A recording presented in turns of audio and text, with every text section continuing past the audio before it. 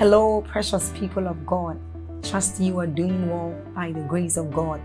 We thank God for yet another day to spend time with Him, another day to commune with Him. I want us to take a short exercise, and that is, I want you to click on that like button to help spread this good news abroad. I want you to help us share this good news, and that YouTube will also recommend this channel, this video to others, and they will also be a blessing. Also, let's take a short reading from Job chapter 38, verses 12. It says, "Hast thou commanded the morning since thy days, and then caused the day spring to know its place?" Now, this tells us of the great opportunities, of the great blessings we enjoy as children of God when we speak into our day. And so it is what we are about to do. Open your heart, be alert, prepare your spirit as we receive inspiring messages from the man of God, Apostle Joshua Selman. Also, if you are new here, hit on that subscribe button for us, and then on that notification bell. Keep sharing this message abroad. Keep sharing on Facebook. Keep sharing on YouTube to invite others to join us as we bless the world. You are a blessing. Thank you. A good leader, listen, doesn't maintain followers. A good leader, according to a great mentor, turns followers into leaders and leaders into agents of change. Are we together now? Yes. And this is absolutely brilliant that at this level, he's already reaching out to people. Very quality content, intelligently written, and very sound, and all of that. So I thought to support him. I usually will not do this, but I made up my mind that I was going to endorse his book. I know that a number of you have all kinds of things that you do. I'm very particular about excellence. It's not enough for you to have good content. It should be something that reflects what you are being taught here. So this is his book. It's a wonderful book, and I think he wrote it, if I'm not mistaken, with a bias for those who are from maybe 24 years downwards, to help them maximize this phase of their lives. But I don't think it's limited to just people under 25. It's a very wonderful book, and he brought a few copies. I want to encourage you to please get it. You can drop it with the PR at the PR stand, the public relations stand there, and doesn't mean next week you carry your book and bring. This is a particular favor I'm doing him. We are very disciplined people. Don't go and drop your book just because I'm doing this. This is something God put in my heart, and I think he deserves it. I've watched him grow and develop his leadership. Praise the Lord. And so I just thought, let's support him. I don't believe that he wrote the book just to make money. The kind of teaching and transformation that you are receiving here, you know that if you commit yourself to this just to feed yourself, then you are very small. You should have impact at heart. But then as you do that, there will always be a system of reward. Praise the Lord. How much does this go for? 1,000. This goes for 1,000. So please support him. You can buy for your children. How many copies are here?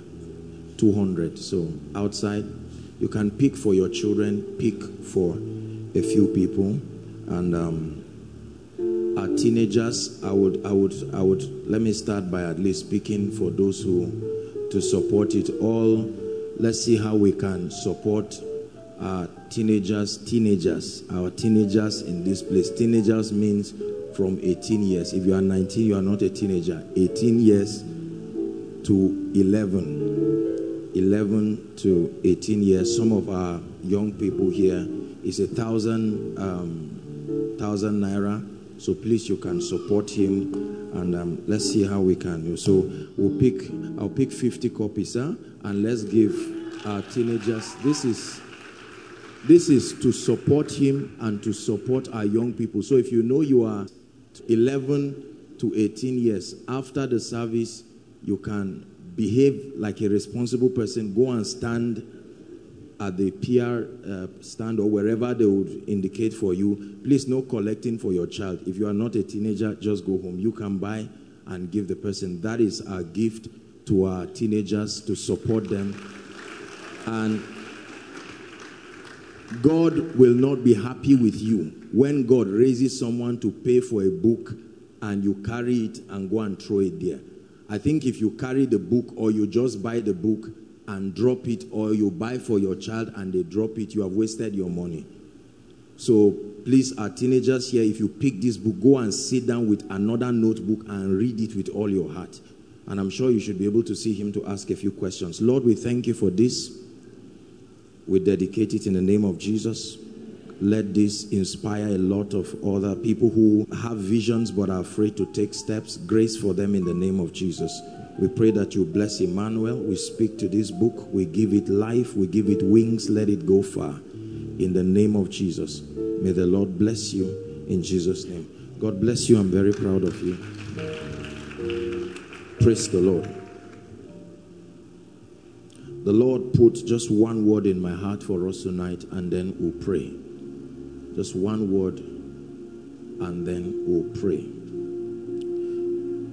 As I prepared for this meeting, I sensed that one of the things that the Lord will be doing is tonight to employ the power of prophecy. Prophecy is very powerful. I don't know how many times I will teach and encourage us, believe in prophecy. Now there are imbalances here, there are exaggerations here, there are dabblings here and there, but you will be mistaken to ever want to rise, ignoring the power of prophecy. And as I explored, the Spirit of God took me to a scripture that blessed me so much. Just one scripture, and then we'll pray. Hallelujah. Ezra chapter 6.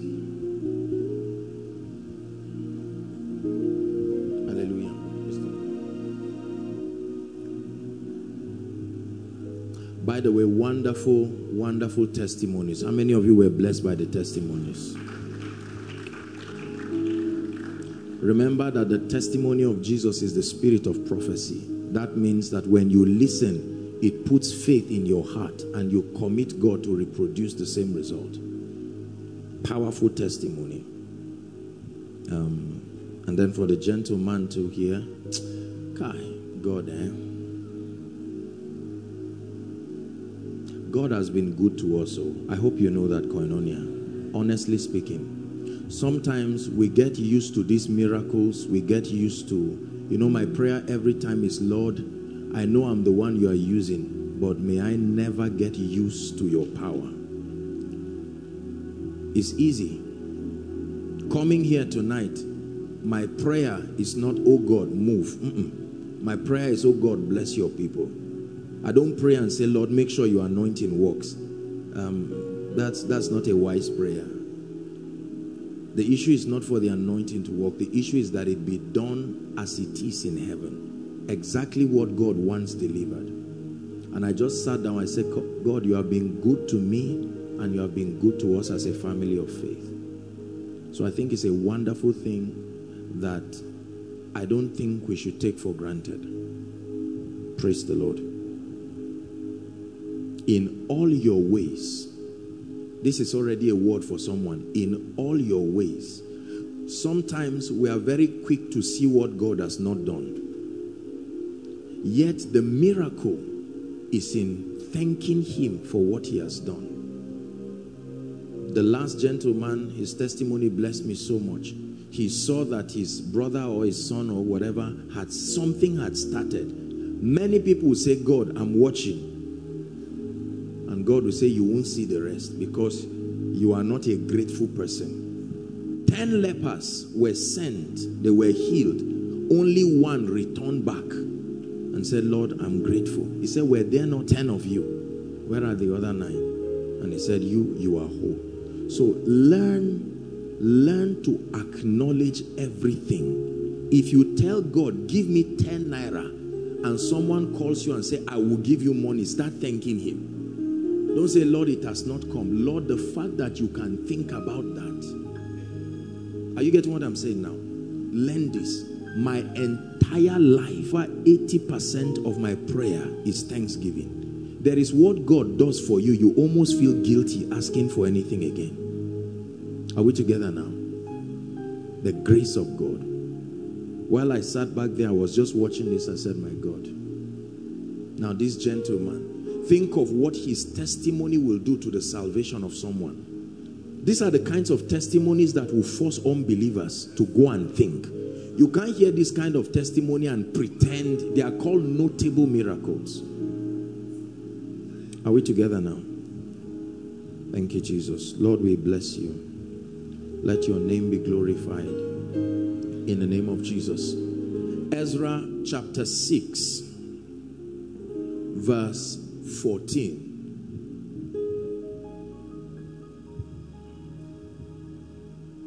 Ah, God.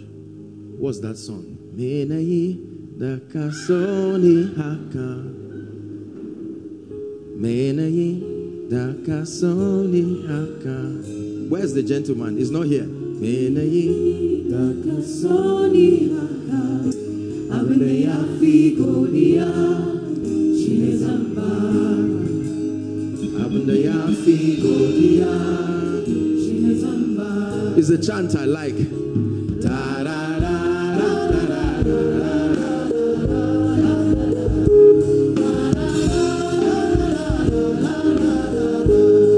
One more time.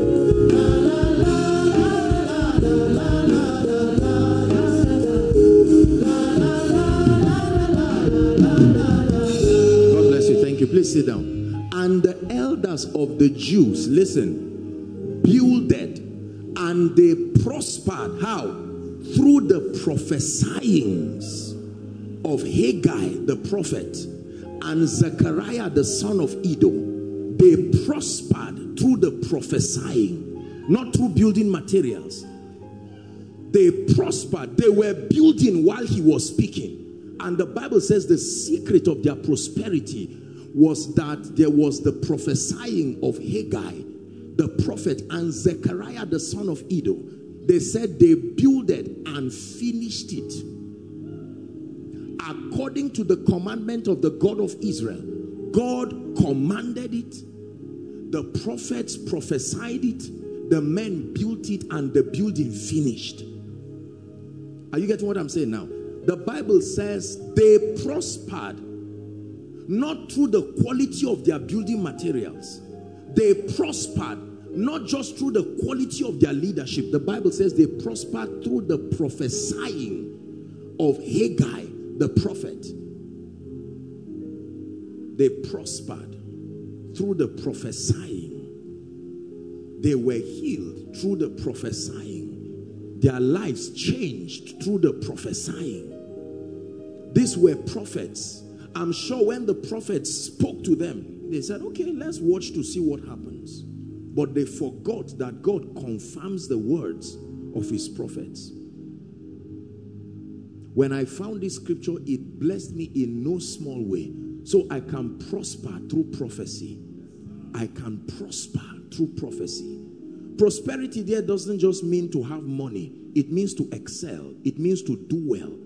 That means my life can change. You've heard me say it again and again that the prophetic is powerful. When the prophetic is used accurately and within the context of its relevance, there is no limit to what it can produce. Very simple scripture tonight. They builded.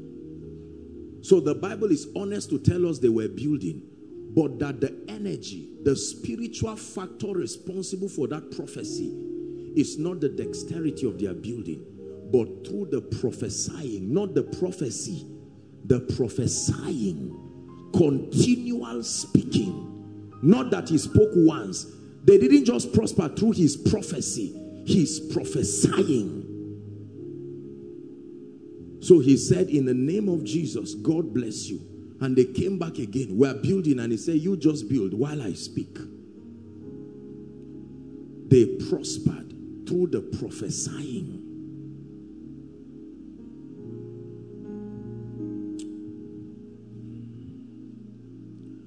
I have seen what prophecy can do. The Bible is full of the wonders that happened to men when the spirit of prophecy was allowed to find expression. The power of prophecy was classically shown in the vision of Ezekiel. The Bible lets us know that Ezekiel was taken to a valley that was full of dry bones. Listen carefully. The Bible says the bones were very dry. Not only very dry, the bones were not together. The fact that you cannot find it does not mean it's not available. The bones were there. They were out of sight, but they were still in existence, waiting for prophecy to bring them together. Are you getting what I'm saying? For as long as a prophetic word did not come, those bones remained there. And then he says, Son of man, can these bones live? He says, only thou knowest. And then he said, prophesy. He said, I prophesied as I was commanded. When God commands and you prophesy, he confirms. I prophesied not as I wanted, not as I chose to, but as I was commanded. And the next thing that happened was there was a sound. The Bible says that shaking, and bones began to look for themselves. Bones talk of structures. Structures. Son of man, prophesy again to the four winds and say, O winds, breathe upon this slain. And he prophesied again as commanded. And the Bible declares that the wind came, entered into these bodies without life, and they arose an exceeding great army. I believe with all my heart that's what God is going to do over someone's life. Son of man, can this situation live again? Son of man, can your life live again? Son of man, can your finances live again? Can the fire upon your life be rekindled again? Can the doors be opened again? Again means once upon a time, they were not bones. They never started as bones. They started as an army. Something happened and reduced them back to become bones that were very dry. Another incident, the Bible says that the sons of the prophet were with Elisha, and they said, where we meet with you is too small. Let us go beyond the Jordan.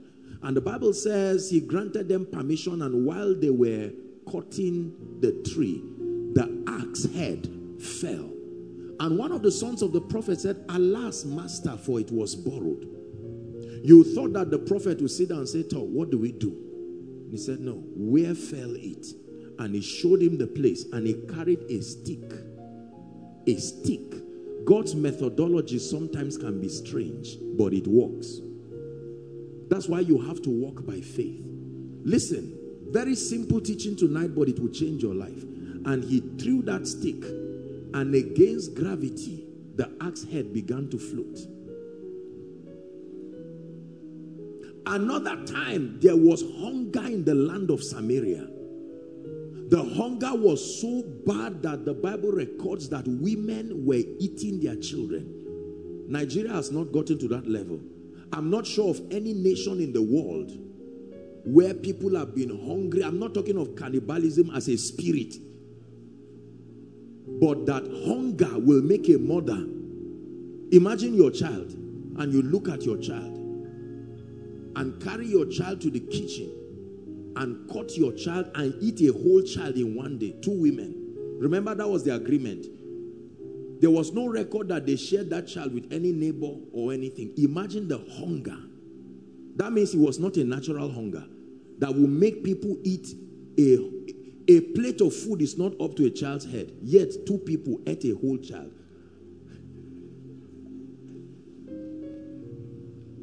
Is that a normal hunger? No.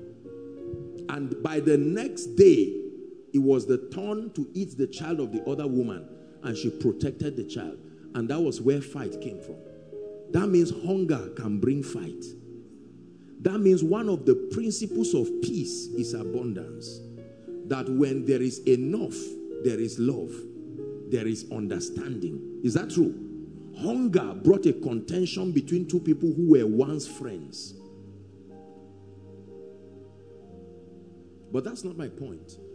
The king comes and then finds out that two women are fighting, and the king gets angry and say, where is this man? Where is this prophet? The anger. What is happening? Why is this land in a state of famine and drought? Bottom line, the news reaches the prophet and all of that, the king wanting to kill him and all of that, and then the prophet prophesies and says, by this time, if the prophet said, abundance will come, it would have never come, because he did not add a time component to it. Notice that every time the prophets speak, they carry the realities in the realm of the spirit that are timeless. They are called timeless possibilities. Possibilities with no time frame attached to them. It is prophecy that allocates the time for their manifestation. Listen very carefully. The realm of the spirit is a compendium of possibilities with no time allocated to them. Listen carefully. What you call time is only dependent on two things. One, that your life synchronizes with God's predeterminate counsel. Are we together? Or number two, that by the power of prophecy, a time is allocated to that possibility and made to find expression on earth. It is this reality that can allow to shift things that would have happened in your yesterday, but was hijacked by spirits, because the realm of the spirit has timeless possibilities. Prophecy can shift what would have happened 3 years and bring it into your tomorrow and make it happen. Are you getting what I'm saying now? Very powerful. Remember, you cannot do anything about time. Once time passes, that's it. But the Bible tells us that prophecy is able to lift things and bring them into the future and rename them and give them dates to appear again. So if a woman is supposed to have had 3 children in her 15 years of marriage, and the devil hijacked her womb, what prophecy does is that you can speak to that woman and God will take those children that would have been and bring them, and the woman will be pregnant with triplets. You see that? Prophecy.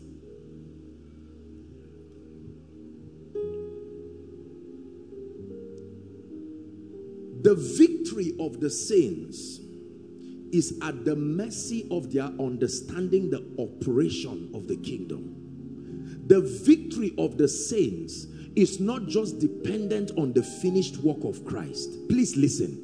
The victory of the saints is not just dependent on the finished work of Christ. The victory of the saints is dependent on their comprehending the operations of the kingdom. What I call the ordinances of heaven. God's system of making possibilities manifest. That is the reason why we continue to press in the spirit, like spiritual archaeologists, exploring the height, the width, the depth of the ways of God. And like archaeologists, when we find something that we think is worthy of note, we treasure it. The Bible says the kingdom is like a man who lost a pearl. Is that true? And the first thing that he did was he lit a candle and went to the room and started sweeping that room to find it. The Bible also talks about the kingdom as one who went and found a worthy jewel and sold all that he had to buy the entire plot, that entire estate. So we continue to search, and the Bible says everyone that seeketh finds. If you are serious enough and desperate, the spirit of revelation will come. You will never find the secrets of the kingdom being casual. Lord, if you will show me, are you not God? Open my eyes, let me see. No, you will not reward anyone who approaches you with that kind of laxity. You can discern diligence. He is the rewarder of not them that seek him, them that diligently seek him. Lord, I won't let you go. Open my eyes. Show me the key. I admit that I don't know much, but Lord, open my eyes. And then the spirit of revelation comes. The angel came and told Daniel, he said, I am come to give you understanding. Daniel prayed and said, I'm not leaving this place Lord, you must give me understanding about the times and the strategy and what to do. 21 days he was there travailing.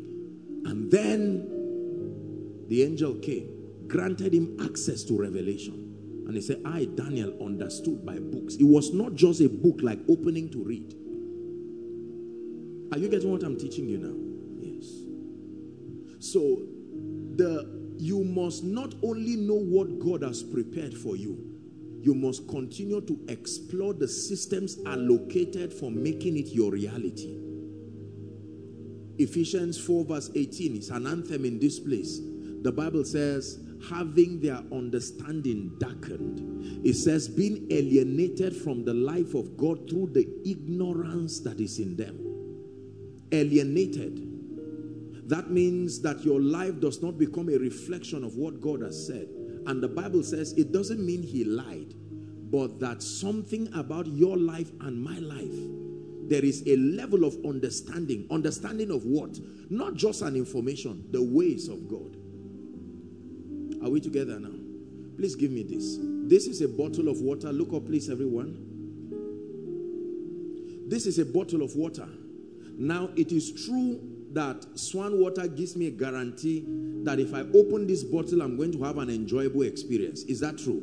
Now, you have given me the bottle, but there is a technology to open it. If you turn this thing clockwise, it will not open. Is that true? The system of opening it is to turn it anti-clockwise and keep turning it until the lid removes. As simple as this instruction is, you can die of thirst. Not because you are not powerful enough to lift the bottle. You can struggle turning this clockwise. And then it will look like Swan water scammed you. Whereas there is a deficiency in your understanding. Now notice that you can do this and grow old doing it. And a little child will come and say, my daddy taught me. Come, let me show you. And just turn this, and in 2 minutes, the water is there for you to take. It's a little key that opens a very big door. How many of you have lost your key and you had to stand outside? You can see the yam from the window, but you can't eat it. Why? Because a key between you and whatever it is that you prepared, someone was careless enough to make sure that key was missing. A small key that you can put in your pocket, yet that key kept you outside. As educated as you are still outside. As rich as you are, have you ever lost your ATM and you stand angry as rich as you are? They just made a transfer and you are hungry. The ATM is looking at you, you are looking at it. The difference between you and your breakthrough is that ATM. Imagine how small things cause big trouble. Small key, ATM. That's the same way one spiritual principle you should know that may be the missing link. You've done step A, B, C, D. Step E, which is the last step, you may not know and stay there for 10 years until God by his mercy comes. For some of you, that last step is what you are getting tonight. You have prayed, you have fasted, you have done what you need to do. Hannah went at Shiloh. The Bible says Hannah prayed and prayed and prayed, and they looked at her and thought that the woman was drunk and all of that. And the prophet looked at her and said, I mean, what kind of irresponsibility is this? You are drunk in the temple? And she said, no, my Lord. She was communicating her travail. All had been set except prophecy. We don't just build with intelligence in this kingdom. We build as prophecies upon us. They builded through and they prospered through the prophesying of Haggai. Are we together now? And the prophet spoke to her and she had a child supernaturally. It looks very simple. I have prayed for people and sometimes spoken over their lives quite honestly, jokingly. And I've been amazed at the way God honored it and their lives changed. Could this be the missing link? That you have done what you know. The shop is already there. The goods are already there. But for some strange reasons, the customers do not come. Your certificate is already there. The application has been submitted. But you are building with intelligence. You are building, but the prophecy that will make that building finish, The Bible did not say they started building. It says the building finished. This is a secret that worked in my own life. This is the secret that is working in this ministry. They build and they finished through the power of prophecy. I continue to explore the wonders of prophecy, especially the creative dimension of prophecy, that you can speak over someone's life. You can imagine this dear lady and a prophetic word is spoken. Let me tell you this. You know, I told you something. Anything that is a blessing is not tangible, it's not physical. Whoever gives you anything that you can hold and calls it a blessing, yes, we say that you were blessed, but the truth is you were supported. Blessings are always spiritual. Read your Bible. You don't bless men with what money can buy. You don't bless people with material things. So I can give you money. You say I bless you. It's true. But the truth is that what the blessing is not the money you are holding. The blessing is the favor that brought that money. That's what you are giving. So if you have the discernment, when you go to the shop, you drop the money, not the favor. Your lack of knowledge can make you take that money with the favor on it and drop in that shop and leave. And the owner of the shop just collects your money and adds it in the midst of that. And he's surprised. In 2 months, he has opened another branch. He doesn't know what happened. Whether you know a law is there or not, once you engage it, it works. For your favor or not for your favor. I jump from here by mistake, I will fall. Gravity will not say, no, I'm aware he's joking. It's an example. No. There are no examples with laws. You don't swallow food and then the food says, I won't reach your stomach. I know you are, I will come out when you... No. Laws don't care whether you are joking or you are serious. They work.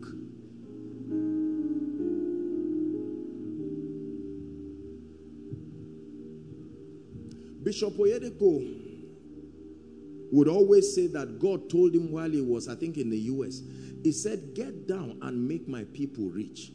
Yet, he doesn't necessarily organize business seminars or symposiums. You would think that, okay, he should be teaching people the dynamics of finances and all of that. And then this man will say, okay, come with everything you are building. My job is to keep speaking while you build. And you find out the buildings always get completed. When you build while a voice is speaking, it must finish. The same way a voice was speaking while God was building. God himself used that principle in Genesis chapter 1. And God said, before he would do anything, he would say, let us do it. And then he would do it. When there is your formula for building, alongside the prophetic, that building must finish, no matter what it is. Are we together now? Yes. Many of us build. We get the raw materials. And then we say, based on this and that, I will build this great destiny. In the name of Jesus. We can be well-meaning. And then we start the building. And find out that at a point we are pegged to our surprise. And you can't trace, based on your architecture, nothing is wrong. That building is supposed to finish, yet it does not finish, because there are laws. In this kingdom, we build and prosper through the prophesyings, not just through intentions. It was Bishop Oyedepo who would share his experience with Archbishop Benson Idahosa, that he carried a seed. You know, he came and he was going to run an errand for him. And he ran the errand very fast and came and waited for him. And he looked at him and wanted to reward him. I hope I'm right with the story. And then he opened, you know, a compartment full of money. And then Bishop Oyedepo would not take and say, no, I don't want this. And he looked at him and blessed him. And he says, from today, God has given you the grace of on time, that before a need arises, the supplies are there. Now, that's how to bless. So he can now go and build because there is prophecy. Listen, unbelievers know this. They prepare their work together. Then they now go to dark powers and say, I'm ready to build. I'm ready for election. I'm ready for this. I'm ready for the scholarship. I'm ready to build a business. I have done everything. I just returned from Harvard with my certificate. But I know that a body without a spirit is dead. Therefore, let there be prophecy on it. They carry that thing and they finish what they have started. God is a finisher. That means that when the hand of Zerubbabel begins something, that hand should complete it. But the systems that make men complete the things that they want to do, that system is largely not understood. And tonight we are going to use one of those keys, the power not of words. There is a difference between words and prophecy. Words are utterances. They are powerful on their own. But prophetic words are utterances that are directed and backed up by an anointing and God's integrity. You don't prophesy, you don't speak as you are commanded. You speak, you are a human being. How are you? But you don't prophesy just the way you want. You are commanded. I prophesied as I was commanded. I prophesied as I was commanded. We had a very strange miracle that happened in Kano. Those of you who followed, it was a very strange miracle. I don't know whether they were Christians or not. Brought in somebody who was mad. Those of you who were there or followed. And that gentleman didn't even know he was in a church. And the one that touched me most was someone 3 days had been in labor. That baby would not come out. And while I was speaking, the gentleman got angry and called the phone and said they should give it to her and put it on the loudspeaker. As I was speaking, there and then, the woman gave birth right there in the hospital. Someone that they were saying after maybe they would induce or do something, or maybe a CS or so, and the baby just came out like that.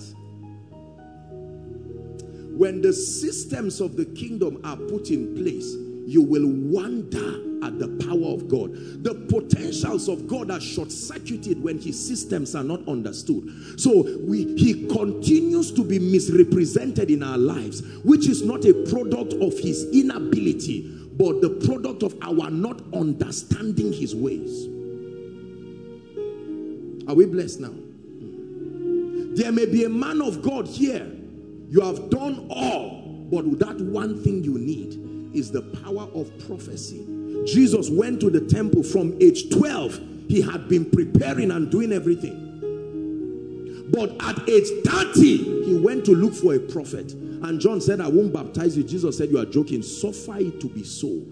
It's an ordinance. It's a formula.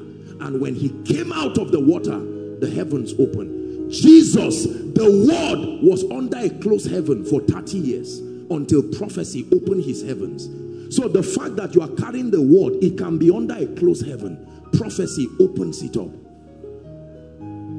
The word for breakthrough, the word for speed can be under a closed heaven. Pray in 1 minute and say, Lord, my heavens must open tonight. Pray.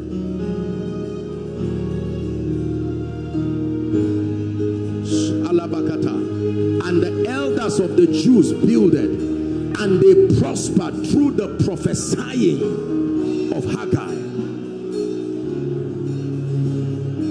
They went forward through the prophesying. They got jobs through the prophesying. They carried their miracle children through the prophesying. They received mantles and graces through the prophesying.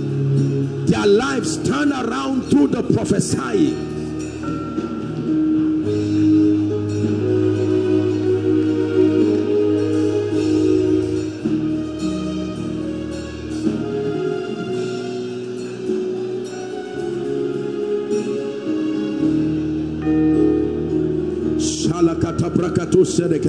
Make sure you are praying.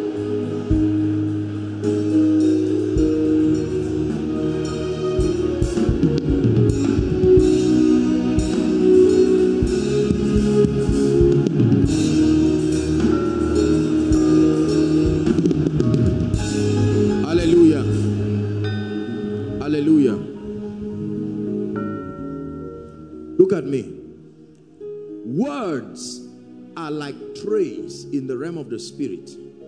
Come, hold this for me. No, Ejimi, don't worry. Let him do it. Hold the tray, not the water. Put it down and hold the tray. This is how words are in the realm of the spirit. It is not the words that bless you. The words carry things. Words are trays in the spirit. It is not the words that bless you. The words contain mysteries.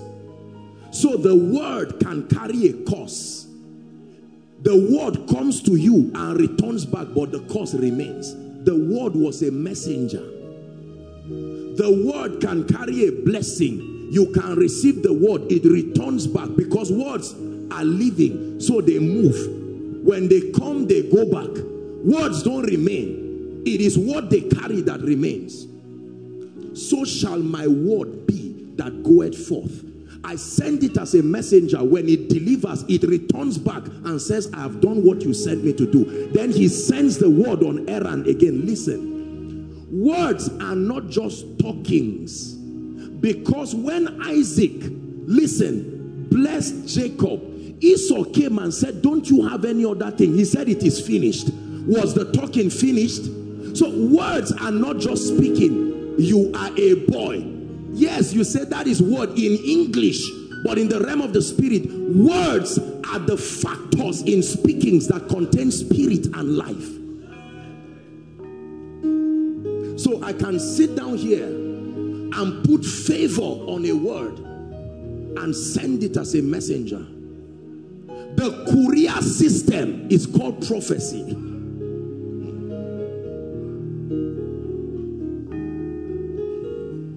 So you can, the moment you see words coming to you, you start rejoicing, because you know that the words is like, you know, I do a lot of Conga and Jumia, and sometimes they just call me and say, we are within vicinity, can we come? And the moment I hear the sound of their van, do I need the van? Do I need the package? The package that comes will say Conga. I quickly open the package. Then there is another package. I open everything till I get what I'm looking for. That thing, the van will return back because it needs to come back again. But what it brought is what stays with me. Many of us waste words because we think it is in the speaking. Be blessed. That thing is not the English. It's just a word prophesied to you. It transported something spiritual. So when it enters your ears, the thing that was attached with it drops in your spirit, and then the be blessed English now just goes out. So you know that words were spoken, and then you can't even remember everything that was said in the service, but then you go back and find out your life starts changing. Someone who has no business blessing you, and you say, Lord, when did that happen? That is why deafness is a terrible thing. Are we together now? That you cannot hear. The word cannot come. The entrance of thy word. So, listen to me. Understand how this works. Come, stand here. This gentleman, just stand here. This is favor. This is what this guy wants. This is favor. This is what he desperately needs. And God carries that favor and puts it upon words. And the messenger is not a prophet. The messenger is the prophecy.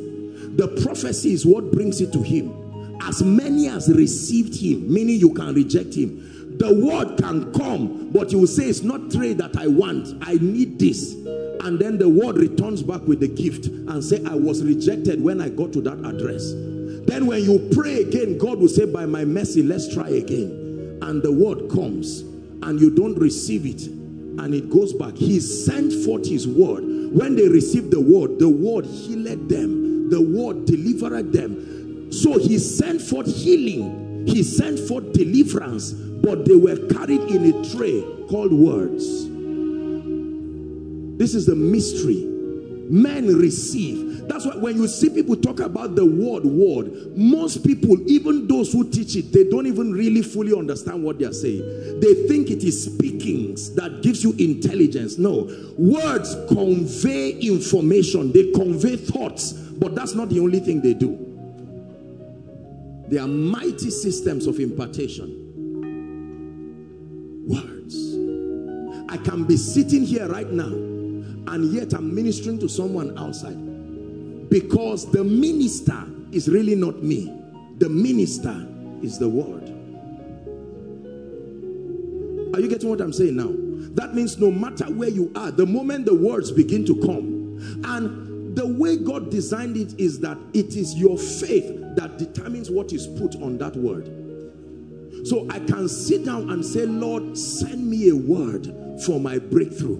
And God will say, that's it. Everyone that asketh, receive it. And he puts that word. And you will hear me speak casually in the name of Jesus. Let doors be open. And you say, that's it. You did not see that that word was carrying something. You received that word. The miracle in it will start working. You don't receive the healing. You receive the word. The healing was designed to work when the word is received. When you enter a city, Jesus was teaching, find out whether there be a house of peace. When you find it there, he says, let what is on you rest there. When you don't find anybody that receives you, let your peace rest with you. Meaning there are things that rest, return, are received, are rejected. These are some of the things that govern the results that we get. Look at the wonderful, that adorable lady that shared her testimony from Lagos. Words transcend time and distance, and she can receive that word for her brother or friend. And HIV of 24 years, when the word gets to HIV is a spirit, so it knows it's not words that is seen. Remember, when men saw the word, they saw a man. When demons saw the word, they saw the life-giving power of God. They looked at Jesus and, you see, not this guy, this 33-year-old body is fooling people. This is not 33-year-old. This is the Ancient of Days, hidden in a 33-year-old body. But men were looking at the Son of Mary. But principalities and powers knew what they were seeing. When a prophet saw Jesus, he said, behold the Lamb. You would think it's an insult. You are calling me an animal. He was speaking prophetically. The same way you can look at Gideon and say, oh mighty man of valor. And Gideon says, where are you seeing this? Because the word is also a mirror. The same way native doctors use water and look at your destiny, you can use the word and look. There's a beautiful picture most of you have seen of a young cat that looks at itself through a mirror and sees a lion. Very powerful. So you can come here weak, and then God comes to you and says, no, you are not supposed to be that. And he says, this is your image. And you say, Lord, I agree. I see it. The word is received. The power, as many as received that word, he gave them power that came with the word to become. Power to become. As many as received him, even to them that called upon his name, he gave them power to become. Power to become an apostle. Power to become a prophet. Power to become prosperous. Power to rise and shake whatever it is that brought you down. Power to silence the voices of darkness. Thank you. This is how fathers blessed throughout the Bible. All the sons knew that they didn't wish for any inheritance of goat or sheep. They gave them those things, but they knew it was temporal. But the moment they received something on their head, the fathers told them bye-bye and never cared to find out, are you doing well? Because they knew that what they sent them with was designed to make sure that all things work together. Let me tell you, if someone counts, come, Sam, come, this lady.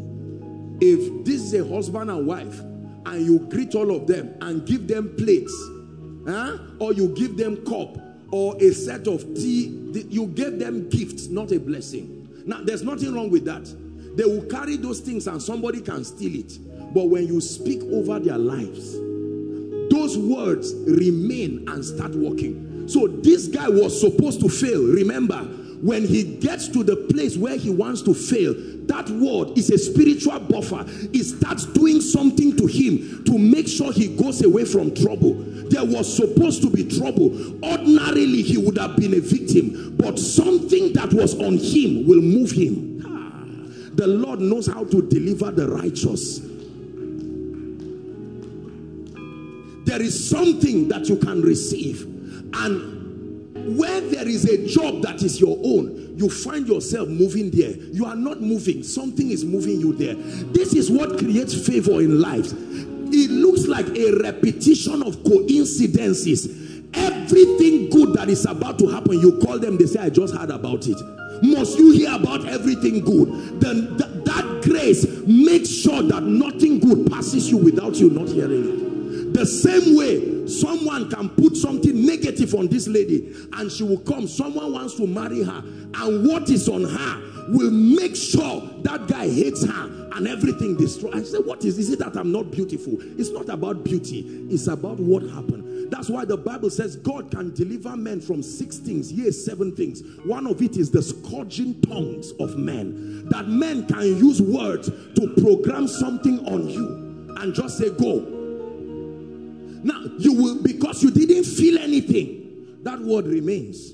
This gentleman is standing here. He's supposed to marry her, but something on her is fighting him. You are supposed to get a job. The person promised heaven and said, and just a signature to get that job, but something on you makes sure that your paper is taken away from the list. This is what we came to correct tonight. That by the power of prophecy, that something can come upon your life and you will walk out of here and see things that should not happen. Someone can look at you and say, man of God, you are not supposed to move at this spiritual rate. When did you get born again? And you say, it's not my fault. It's what is on me. Something on me draws the right people. And you find out, listen, that's why you find out there are churches. You always find the right keyboardist, the right drummer. They are looking for pastors. You find the right pastors. And it's not as if the people are eloquent enough to look for them. There is a spirit. Somebody enters that town and says, I want to come and fellowship with Koinonia. They didn't just come. The day you are announcing your book, that's the day the richest helper in your life is forced to come to the city. He didn't just come. Something on you controls everything around you. So the key is not to try to change things. Buy a new shoe with a negative word on your head. That negative word will tear that shoe and return you back to the way they prophesied on your life. Please take serious what I'm saying. Many arrogant believers will not hear this and will continue to move in circles and circles of shame and regret. In this kingdom, we build, but we prosper and finish what we are building through the power of prophecy.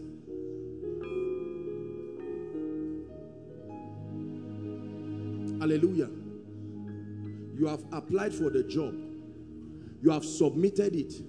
There's nothing you can do about it again. You don't even have access to the office. You can't call the director. Why don't you send words? Let words enter that office like an armed robber and search where is her file and sit on it. Listen, remember, you can't get to the office, but there's something that can get there. I'm not motivating you, believe me.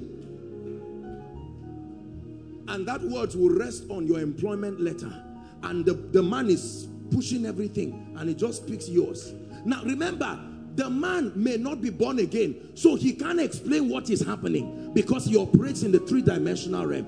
The word and the miracle of favor in it is speaking to his spirit man, and because he's empowered by God's integrity, he must hear it. And he looks and says, who is this? What tribe?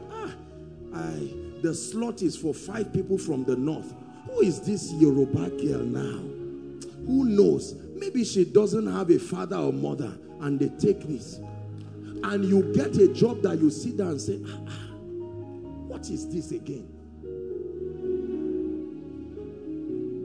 If you don't believe this, then I welcome you to the realm of hardship and suffering, where you can almost lose your salvation because of the squalor that comes upon arrogant people. You see people that you think don't deserve it, but they are childlike enough to allow words go before them. Are we together? In the Bible, every time fathers were releasing their children, they would tell them, place your hand upon my thigh. And they would place their hand and speak over their lives. And say, I've finished, go. Whoever comes again, they say the word has finished. I can talk to you, I can counsel you, but if it's that thing you are looking for, it has finished.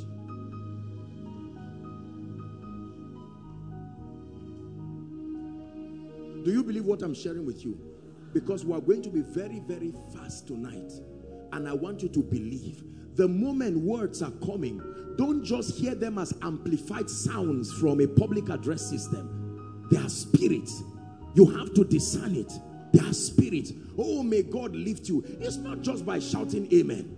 May God lift you. So the word is coming with a grace for lifting. You receive the word, but you are searching, where is the grace? And that grace is on you. You go expecting to be lifted. It's as if life owes you lifting, because there is a word there. And you will be surprised to see the way things just open. Are you ready to pray?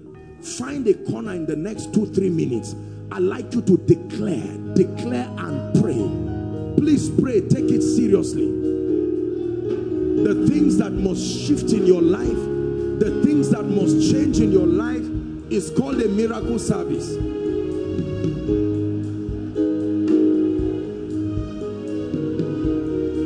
Especially for those of you who came from far. Please believe.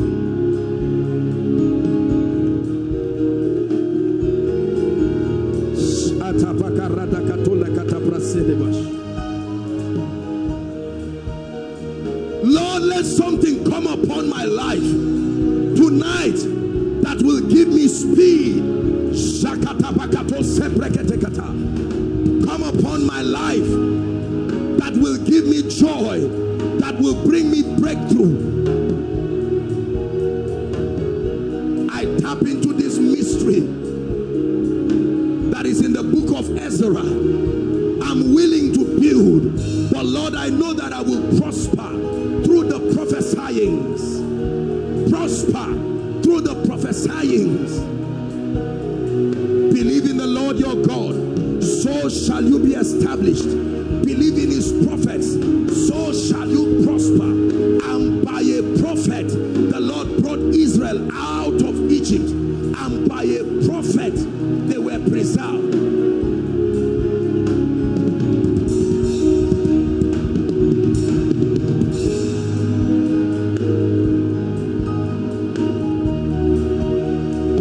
Pray, outside, pray.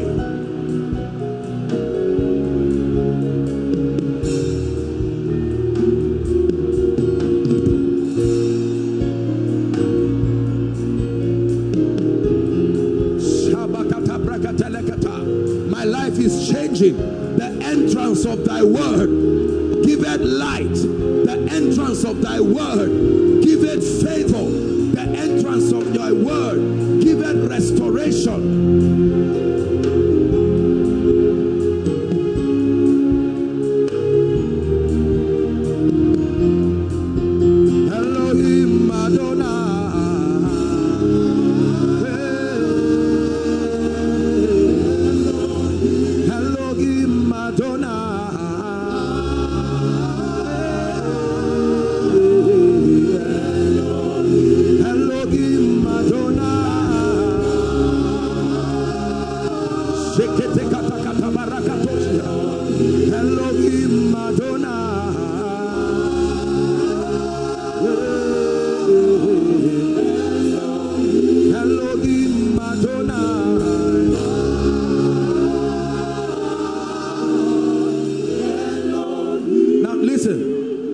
Listen to me.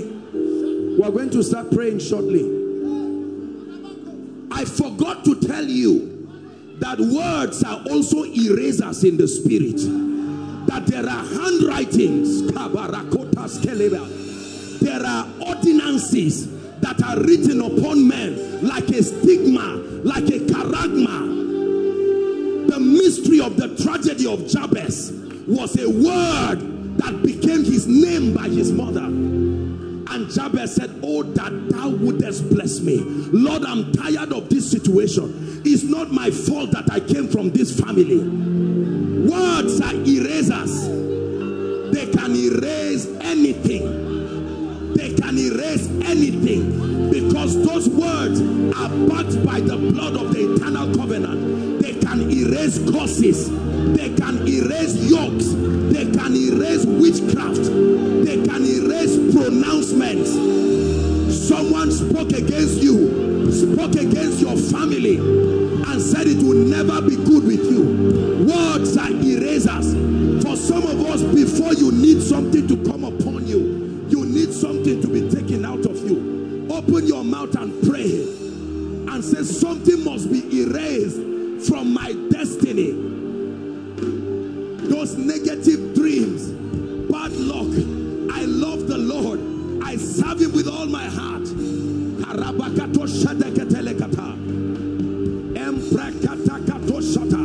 Blotting out every handwriting and every ordinance that spoke against us.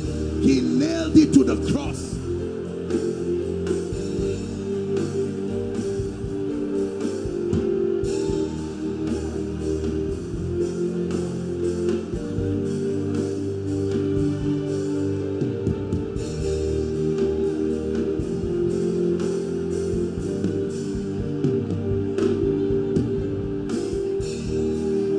Who said nobody will rise in your family? Who said nobody will be blessed? They can be erased.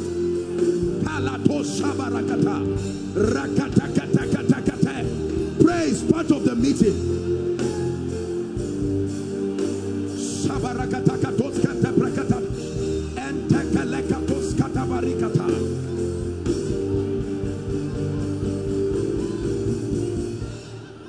Hallelujah. Look at me.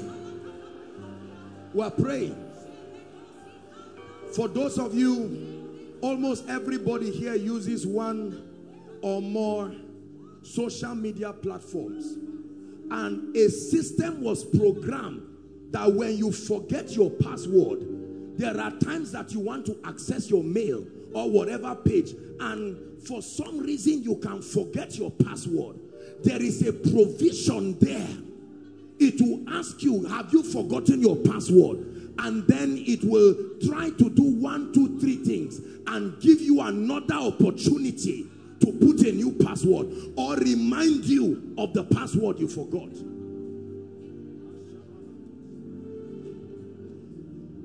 If in the physical recovery is possible, then how much more the realm of the spirit? Someone tonight is going to insist. It left you to a point that you are not even thinking of it again. And God is saying, no, Lazarus must come back home. You must find it again. Before I begin to pray, open your mouth. Whatever left me that should not leave me, you must return back. Opportunities, dimensions in the spirit.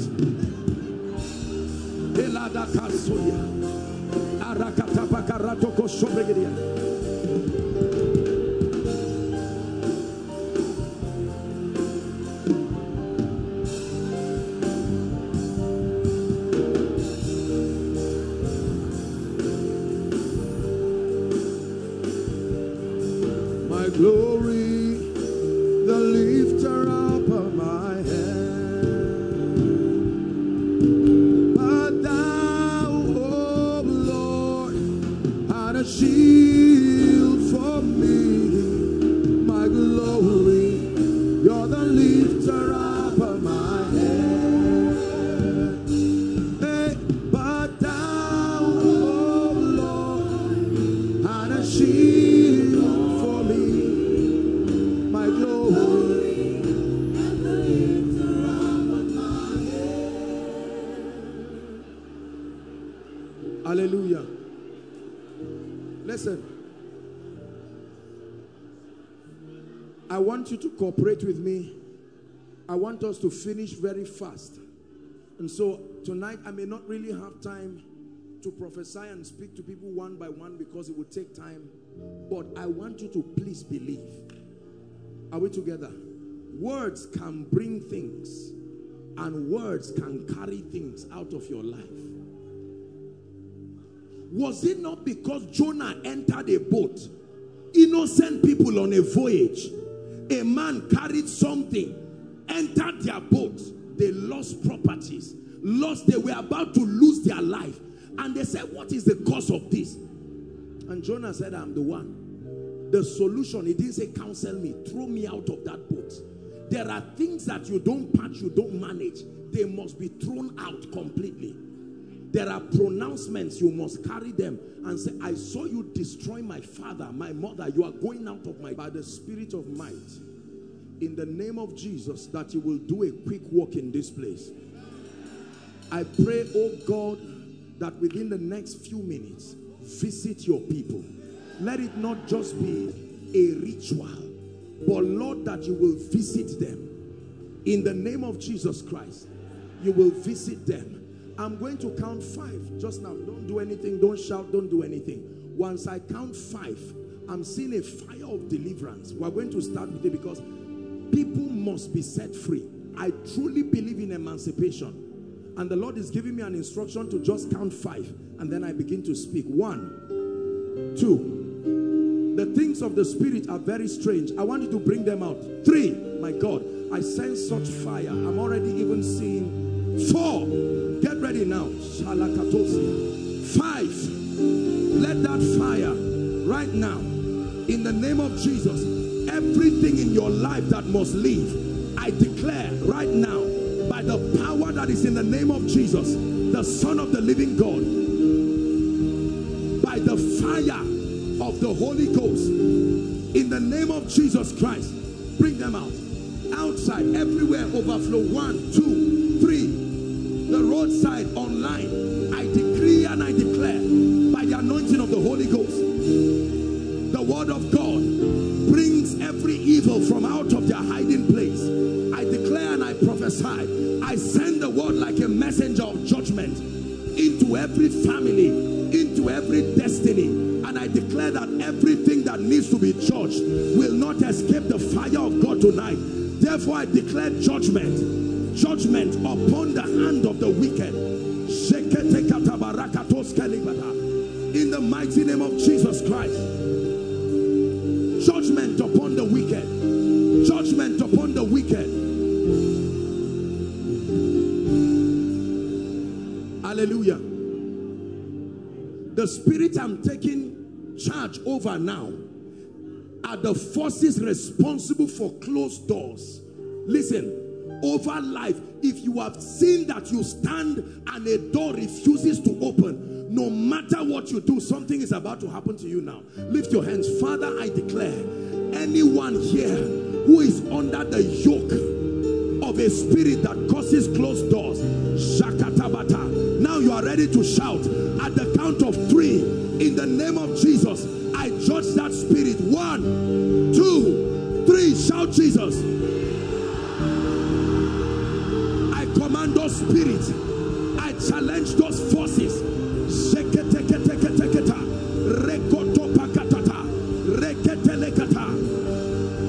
I send the word. Doors open, ordinances that close doors, let doors be open now. Over lives, over destinies, be open now. Outside, be open. Inside, be open in the name of Jesus.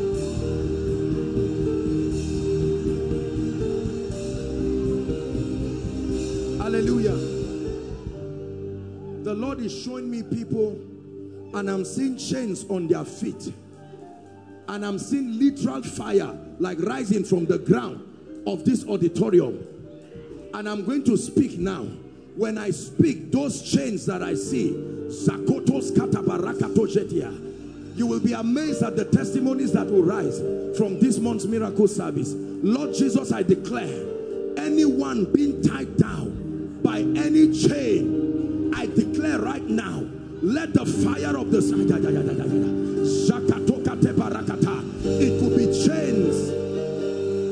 territorial. It could be chains of wickedness.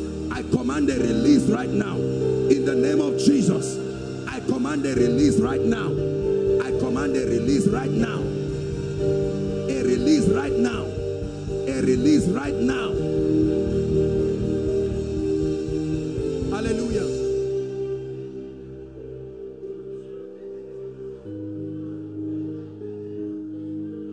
I didn't see what I'm seeing now for a long time. And then I think last miracle service or so, I saw it again.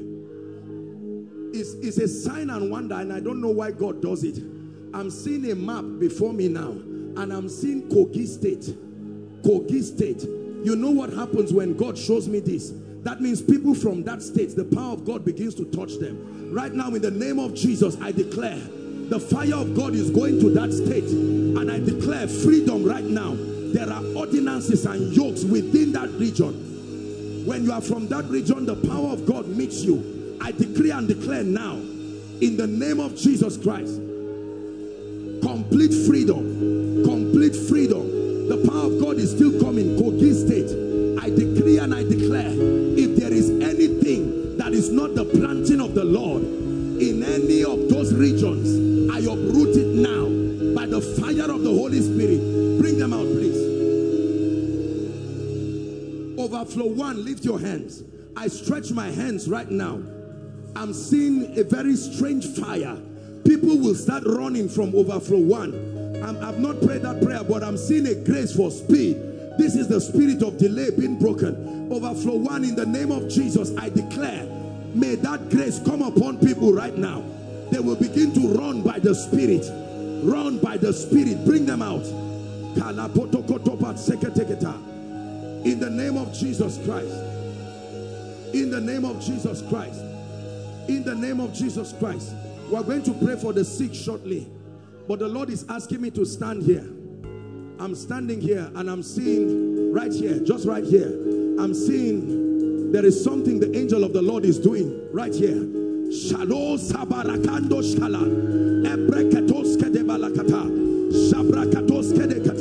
I decree and I prophesy right now in the name of Jesus. Let the yokes of darkness, the ordinances of witchcraft, let it be broken right now. Let it be broken right now.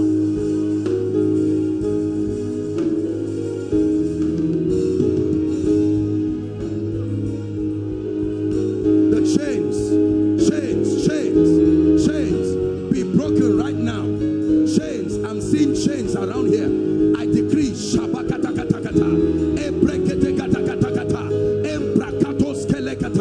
chains be broken right now. Bring them out.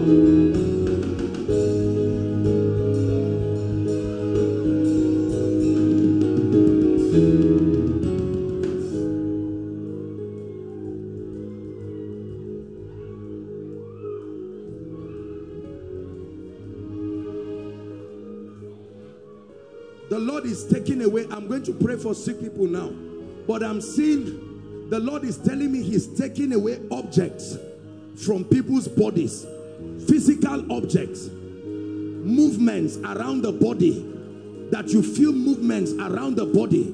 Right now I declare, anyone who has those experiences, I stretch my hands now. I stretch my hands now. The Lord is saying I should stand here. In the name of Jesus, any movement, in the name of Jesus, Sakato Barakata, movements in the body, I cause it now in the name of Jesus. Everything that is not of God in anyone's body around here, I take it out of your body now. I take it out of your body now. Look at me, my dear, this lady. Lift your hands. I stretch my hands now. I saw fire coming on you. Right now I declare that devil must let you go. I release you now by the power of the Holy Ghost. Now be set free in the name of Jesus. All those in front, I declare at the count of 3, the spirits that manifested must let you go. I speak as one sent from God. At the count of 3, let them go. 1, 2, 3, go. Go, go, go. Out of their lives and out of their destinies. In the name of Jesus Christ.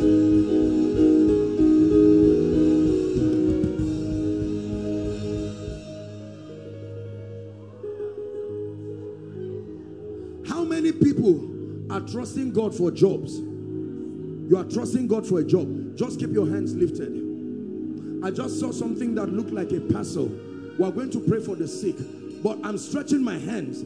Fire is leaving my hands. I'm seeing from the realm of the spirit, and it's come, not everybody, but in the name of Jesus, Lord, those that are designed to receive miracle jobs through these impartations, where are they, oh God? I send your anointing.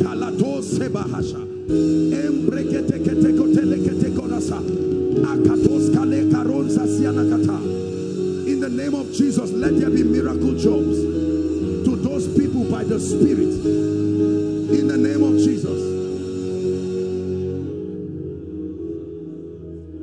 Who is Yakubu? Oh my God. Now, I want us to pray for the sick. Who is Yakubu? Yakubu, where are you? Oh, it's even you, protocol. Come. Your season of lifting has come. Lift your hands. I'm looking at you. Where's your wife? Wife, come. Look at, oh, what a wonderful wife. Hugging her husband. In the name of Jesus Christ, I speak and I prophesy to you here. Look at what is happening to them. I declare by the anointing of the Spirit, the month of November, 2 of you will come to testify here. The God of heaven is turning your lives around. 1, finances. 2, I'm seeing you climbing ladders in the Spirit. And I decree and declare over you, it must be so right now. In the name of Jesus Christ. In the name of Jesus Christ. If I start speaking one by one, time, sir, please come. This man, come, sir. God is about to change your life. Come.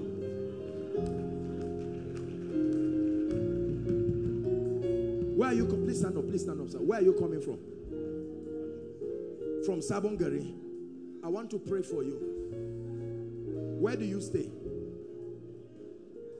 Sir, I don't mean to scare you. Are we together now? I'm not a prophet of doom. But this you're coming here now has saved you from dying. You have been having dreams. You have been having dreams. Yes. Dreams. Yes. That's what I'm saying. Dead people. Yes, you see dead people in dreams. I have seen them. This is what I'm saying. If you did not come here, I saw that you were somewhere around PZ and a car just came. You're on a bike and that car just hit you and just killed you. That's how they left you on the ground there. But in the name of Jesus, I decree and declare that the spirit behind, why am I saying God is saving families from the spirit of death? I just saw like an arrow right now. Any family here that any family, I'm seeing like arrows of death.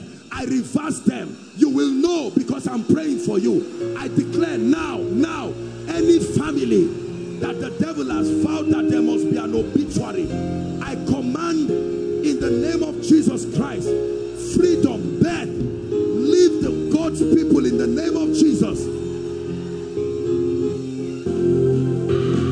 The God of wonders will do wonders in their lives. Agree with them very quickly. Please don't doubt what you are doing. Those who are standing, trust God to touch you. Trust God to return with a testimony. Who have come with all kinds of situations. Arise, O God, in your power. Wrought wonders. In the name of Jesus. Let your people return with testimonies. In the name of Jesus. Amen and amen. Quickly, please. Please. Except the people speak to you, and I would please let there be minimal personal speakings because we have to rush. As hands are laid on you, please believe. Don't say it's not apostle that is laying hands on me. It's a corporate grace that is working here. And for those of us who are seated, the worship team will be ministering, but don't just sit and just be looking. I'd like you to believe, because immediately after this, I'll be doing the prophecy and the impartation, and we'll be trusting God to turn things around. If you have your prayer request while the service is going on, whether you are here or just wave it, and then there will be people, PR protocol, please join the people so that we'll make it fast. Lord, we thank you in the name of Jesus Christ. God bless you. And as we worship in your presence, there is healing.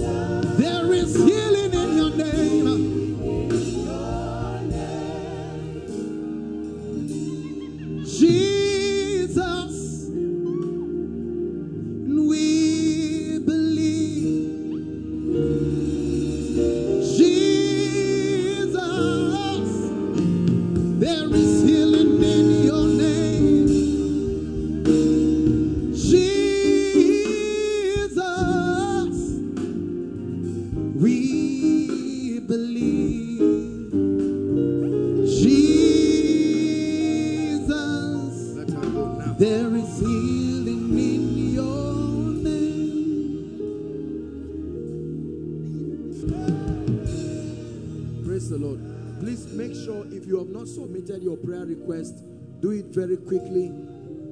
Do it very quickly. We'll pray one prayer point before you continue. Say in the name of Jesus. Say it again. In the name of Jesus, I decree and declare that every delayed promise, say it again, that every delayed promise must manifest before the end of this month. Lift your voice and pray. Pray, pray, delayed promise.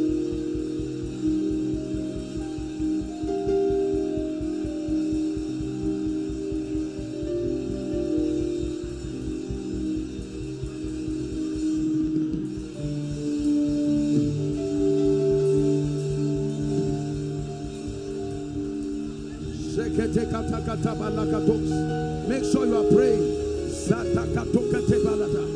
Every delayed promise, in the name of Jesus, we decree and declare. Hallelujah. Hold on. Medically speaking, after 9 months, when they give a woman EDD, sometimes it can seem to cross with a few weeks. The doctors give plus or minus. Is that true? And by the time it exceeds, it becomes an issue of concern. And then the doctors have a system where they can induce the woman or at least go through CS. It doesn't matter how that blessing must arrive. Lord, I declare it is time for me to walk in it. Lift your voice and pray. Lift your voice and pray. Every prepared blessing that the prophetic word of God has made available, I step into it now.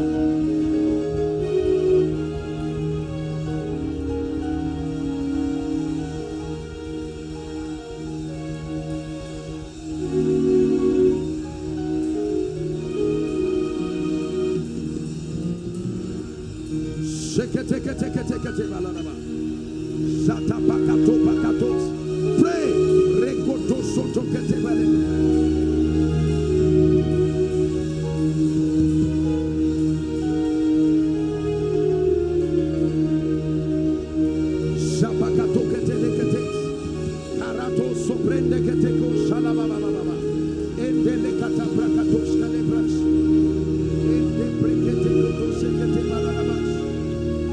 Every prepared blessing, prophesy.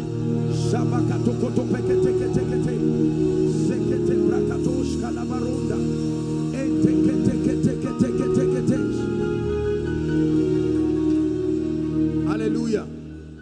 Hallelujah. Say in the name of Jesus, I receive the grace to discern my miracle. Because you see, sometimes a miracle may not come in a way that you see it. Are we together now? Who would have known that it was the little jar in the house of the woman who was already owing that will save her? Sometimes your miracle is there, but God must open your eyes. Are you ready to pray? Say in the name of Jesus, Lord, I receive discernment. Cause my eyes to be open to see my miracle in this season. Lift your voice and pray. Cause my eyes to be open.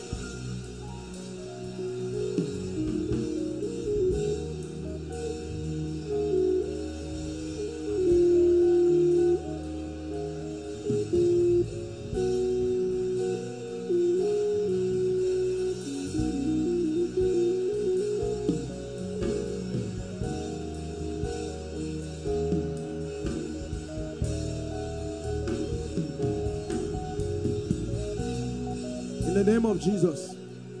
In the name of Jesus. The last prayer point. I'd like you to declare. Say in the name of Jesus. Father, bring speed to my destiny. Let me tell you something. Except you are not living on planet Earth, there are times that God will desire for certain things to happen in your life. But for whatever reason, those seasons can pass and you will not step into it. Now, God must give you speed to be able to catch up with what matches the pace of your life. Pray this prayer and you will watch God answer. Say in the name of Jesus, Lord, for my years of delay, I receive supernatural speed in every area of my life. Open your mouth and mention every area of your life. Lord, I would have gotten admission 10 years ago, but for some reason I was delayed. Give me speed. Give me speed.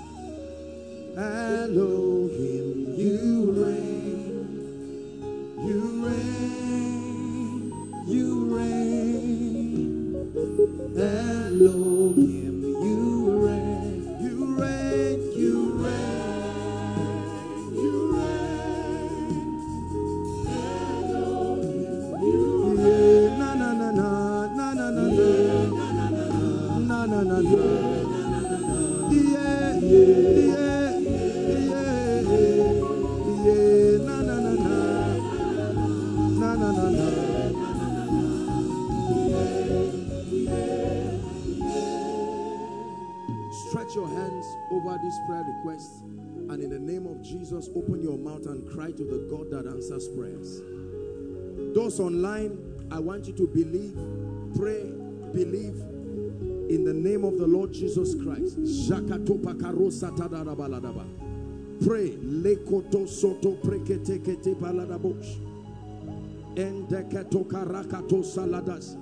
This is not a ritual. This is not a formality. There is an anointing. There is a grace. There is a covenant that makes for this request to be answered prayers.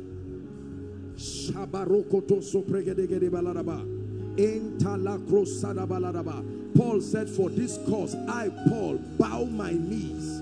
I bow my knees. I bow my knees to the Father of our Lord Jesus Christ, that he may grant unto you. I bow my knees that he may grant unto you.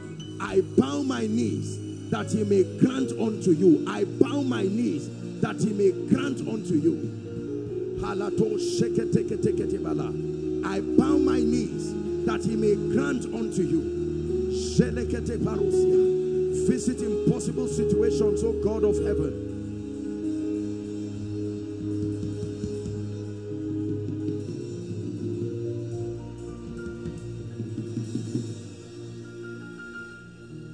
name of Jesus Christ. Father, I decree and declare by the power of the Holy Spirit, you have brought strange miracles to men and women by reason of this mystery. Father, I declare there are people here who have written things that only you can solve.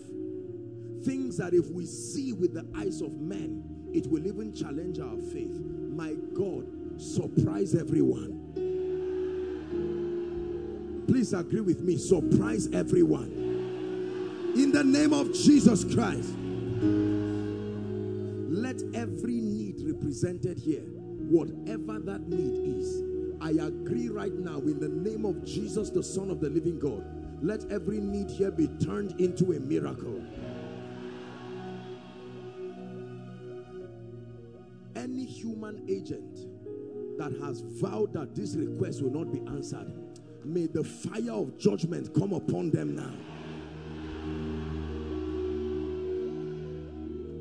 Remember, all blessings come from God through men to you. All blessings leave from Satan through men away from you. All blessings come from God through men to you. All blessings leave from Satan through men. So whether it's from God or from Satan, men play a role. I say it again in the name of Jesus.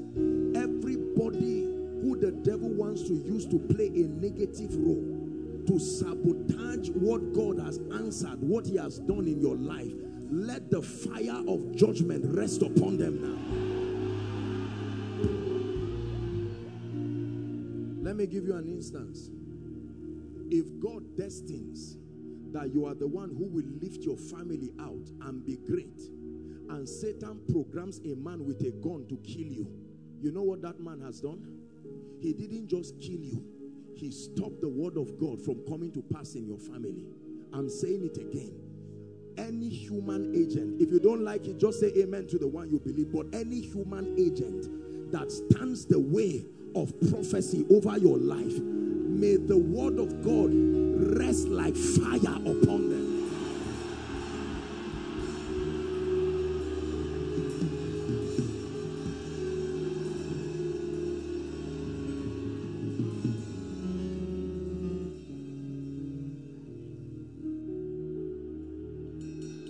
When a man is supposed to give you a job and gets angry because something happened and packs all the employment letter and shelves it, and they forget about it for the next 2 years.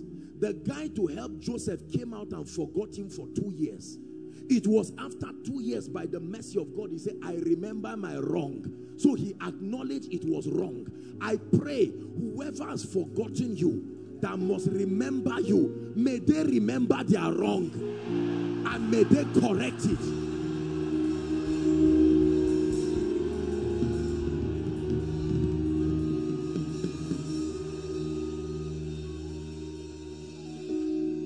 Every anointing and every grace that God preordained that should be resting upon your life, your ministry right now, and by some activity of darkness, it has not yet touched your head, I declare, may that unction rest on you now.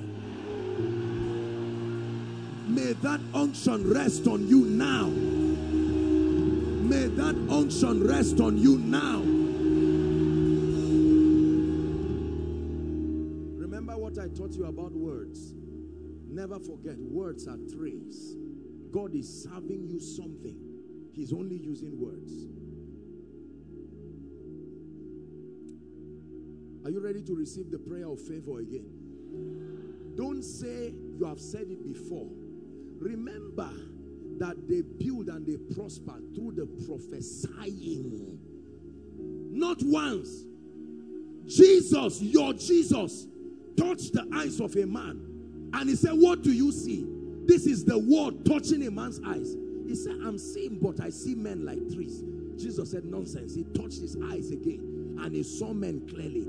If he was left like that, listen, we want to destroy the spirit that aborts complete miracles. So the miracle starts in your life but never finishes. Have you seen people like that? It starts in your life but never finishes. In the name of Jesus. Because according to scripture, if the hand of Zerubbabel starts a thing, that hand should complete it. I'm praying right now, every miracle that has started, when Elijah saw the rain like the fist of a man's hand, it didn't stop as a fist. It became an abundance of rain. Therefore I declare, what you have seen like the fist of a man's hand, it must come to completion in your life. It must come to completion in your life. So you get a job, but they say you need an interview. You pass stage 1, you pass stage 2. They even give you small pocket money and you are happy. It's almost as if you are employed. Then when the final list comes out, your name is not there. A lady sent me a text crying that a gentleman came and paid her dowry and ran away. What did he do? He paid her dowry and ran away. It's better that that lady were never married than the one that you gathered people, they paid your dowry, then he ran away. Let me say it again. The Bible says, he that has begun this good work, except it's not a good work, what my God has started in your life, in the name of Jesus, it must come to end.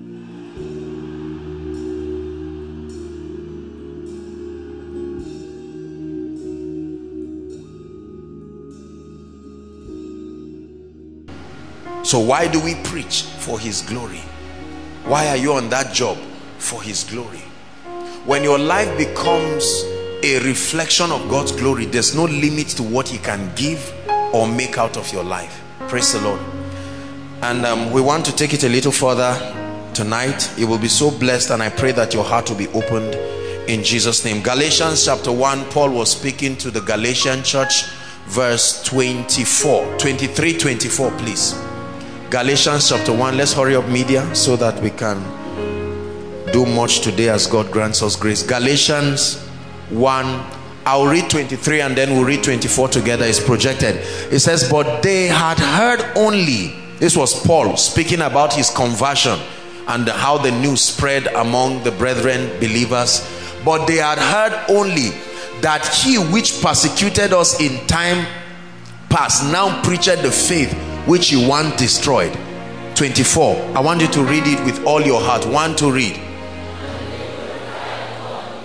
One more time. There are many ways God can be glorified. One of the ways the Bible shows us that God can be glorified is in a person. And they glorified God, not just through me. They glorified God. There was something they saw about my life, and when they saw it, they said, no, God, you must be glorified.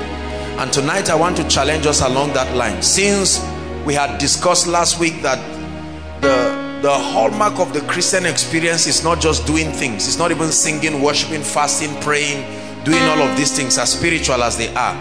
It is getting to a point where Christ be enthroned. But then we must understand that much more than Christ being enthroned, he wants our lives to be a reflection of his glory. That's how he gets the glory. He says, and they glorified God in me. Hallelujah. This is a system for God to be glorified, because God is in heaven and cannot be seen with the physical eyes. We are his representatives. The Bible calls us his ambassadors, and because we are his ambassadors, we promote his interest. We are the reflection. We give men who do not know God an idea of what God is. Are we together? Just like when I look at you, I may not know how your father or your mother looks, but I can suspect. I look at you and I say, wow, it means your father can be this, can be that. And the day I see your mother, I say, no wonder. You see the similarity. So God expects that he, our father who has not been seen, we should begin to give people ideas of what he is. The fullness of all that is contained in him should already be experienced through our lives and in our lives. Let me show you something Jesus said in John 15. John 15 verse 8. We'll look at it in King James, and then if we can get amplified, that will be fine. John 15 verse 8. Jesus was speaking, and this is what he said. Listen. Herein is my Father glorified. That means in this is the pathway to giving my Father glory. If you ever are interested in seeing my Father glorified, this is the road to follow. Like you teach someone how to cook, and you say, look, if you want a delicious meal of jollof rice, this is what you do. So he's giving us the pathway. He said, herein is my Father glorified. Read on. That ye bear much fruit, not little fruit, much fruit. So shall ye be my disciples. I love the Amplified rendition. Is it possible for us to have it? Oh, it's not possible. Amplified puts it in a very, very beautiful way. Amplified actually connects it and it says, by so doing, it is in your bearing fruit you prove that you were trained by me. I didn't watch a lot of movies, but there used to be these movies about kung fu fighting, and the little I know about those movies, every master had children, all these small boys that he trains around, and occasionally they have competitions. Is that true? Where different schools come. So the masters don't fight, they train you and sit behind, and those who they train will compete. When they beat you and they whip you, you don't get angry. The one who trained you is the one who gets angry, because it means your school is bad, it means it's not good. So the pride of the master, they bring their best their best fighters. Are we together? And when the other person is beating someone else, you see the master nodding in agreement. That's right, I taught him this, I remember that skill, that is me, that's what I would have done there. I would have punched him in that exact way. You got him right. And when he wins, he does not run out and he runs back to the master and say, job done. As you taught me, I broke his leg, I destroyed him. The Bible is saying God is watching. I have given you the word, I expect something. It's like an investment I made on you, and God is watching. My reputation is at stake, at the mercy of your living out the fullness of all that I am. And so he says, I am waiting. Satan also releases his arsenals.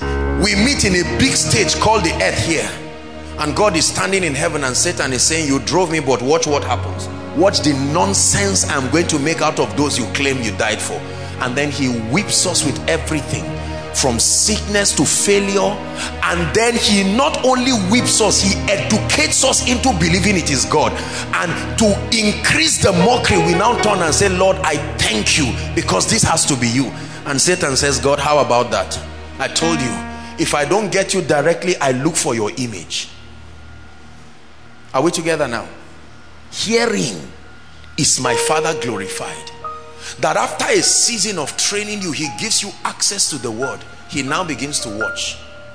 When your life begins to be a reflection of his dominion, when your life begins to be a reflection of his excellence, when your life begins to bear fruit, your life now begins to testify. So when someone reads in the Bible and says, God is faithful, he looks around. Where is the scripture I can relate with this? That scripture is not 1 Corinthians. That scripture is called Pastor Alpha. He's a life, a living epistle that explains that scripture. So the testimonies, you see that? You know why we clap? You know why God was also clapping in heaven? Because their lives, all those who came here, their lives are testaments of men and women who engaged the word, and it produced results. So why do we clap? We clap because we are saying, Satan, shame unto you. Are we together now? Satan, you tried to kill that lady, but she's standing and walking on 2 legs. You wanted to ground her legs to walk on wheelchair forever, but something about the word, she engaged a principle, and it brought that result. So God is glorified. That's why it is called a testimony. That means the only way God is glorified is when your life becomes an unending script of testimonies that reveal the multifaceted possibilities in God. That your life can be a book someone can read and say, my God, you mean God is this mighty? I never knew. But having heard of what has happened to a Jimmy, I know God is mighty. Hearing is my father. Oh, they found it. When you bear or produce much fruit, listen, it says my father is honored. Are you seeing that now?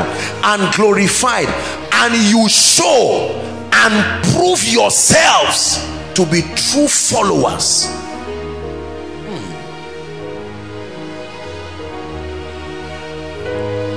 When you give birth to a son who does not look like the father and the mother, do you know that that child can create argument one day? The man can call the mother during a heated conversation and say, look, there's something that's been bothering me for 12 years. I am deeply concerned about the way this guy is behaving and how he's looking. Is there any story you want to share with me?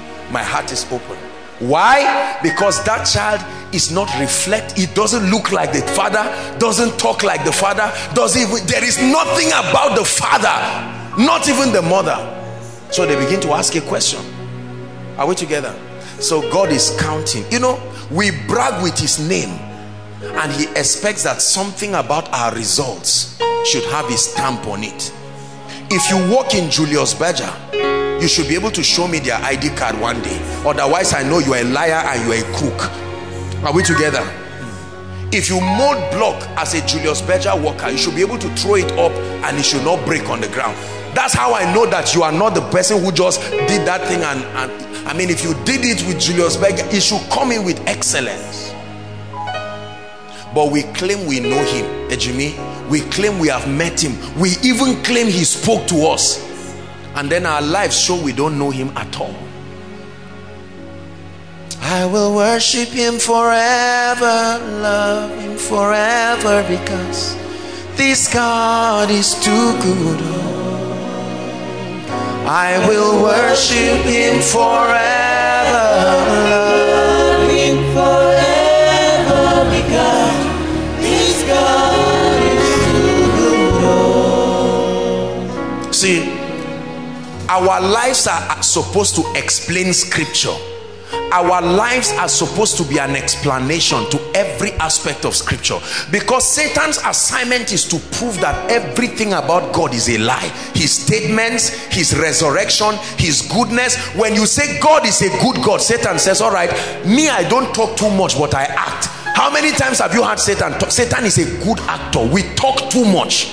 Satan says, you keep shouting God is a good God, I will wreck your life into pieces, and then you show me the goodness of God. And God says, forget about Satan.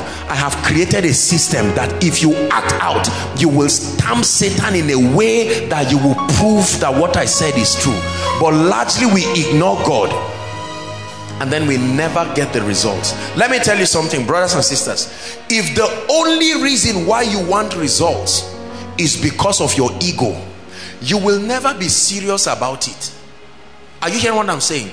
You know, let me tell you something, and I admit, I'm sorry if I sound proud, but one of the gifts that God has given me, I cried for it and God gave me. One of the gifts that God has given me to bless the body with is balance. Balance.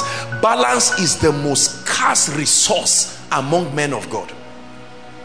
Not revelation, not apostasy. The biggest problem with preachers is imbalance.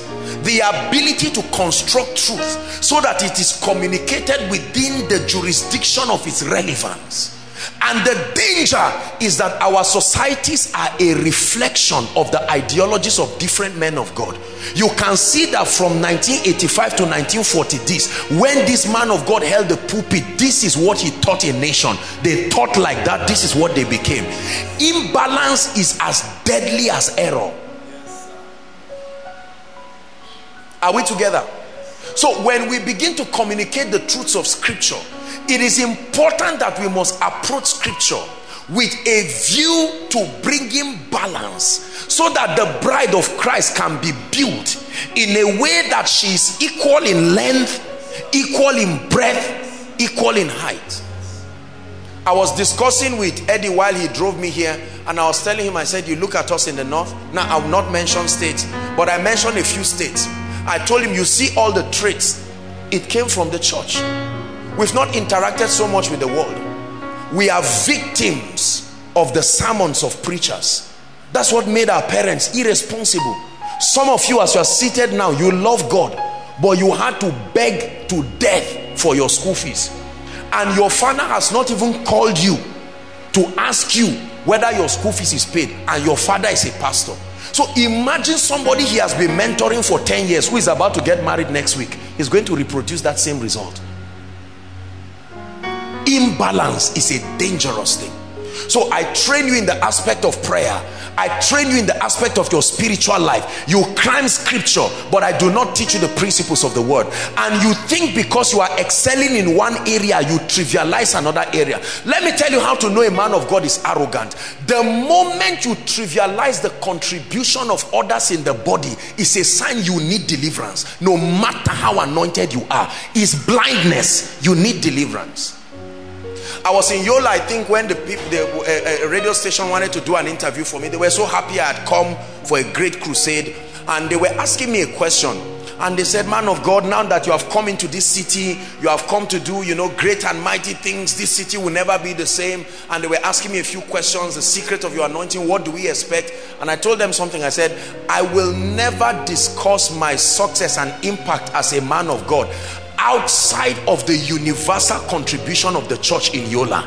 There are men and women of God doing mighty things for God. We may be in different dimensions, but we are a team building together. So I will not come to tear down what the pastors are doing to mean you guys have been doing nonsense. Here I come, Apostle Joshua Selman. I've come to show you the rubbish. You see, that's the mistake all over the world. You watch it on TV and you see men of God with their pride. They approach truth as though they are the ultimate custodians of the mysteries of the kingdom. And you know my fear? Many of us young people are gullible. We are running away. And it's clear that certain areas of their lives are bankrupt because they have refused to allow the Holy Spirit step there. So we see people who are prayer warriors, but they are poor, they are dying. So they are bribing here and there, but they will keep quiet and then come and make noise. And then we have others who money is their obsession, is their God. They never even get it. They are on their way to hell. They trivialize every kind of thing. Let me tell you how to know a good church. A man of God who has been given the gift of balance, or knows how to outsource relevant people in the body of Christ to create what his grace cannot provide, is a good church to be part of. Everybody say balance. Those of us here in ministry or trusting God for ministry, it must be your heartfelt prayer. Seek balance more than oratory. Seek balance more than oratory. The ability to speak grammar is nonsense if what you are giving people is rubbish. Balance. I will never pastor people who will be imbalanced. It's a covenant I made with God. I will teach you everything to build your life holistically.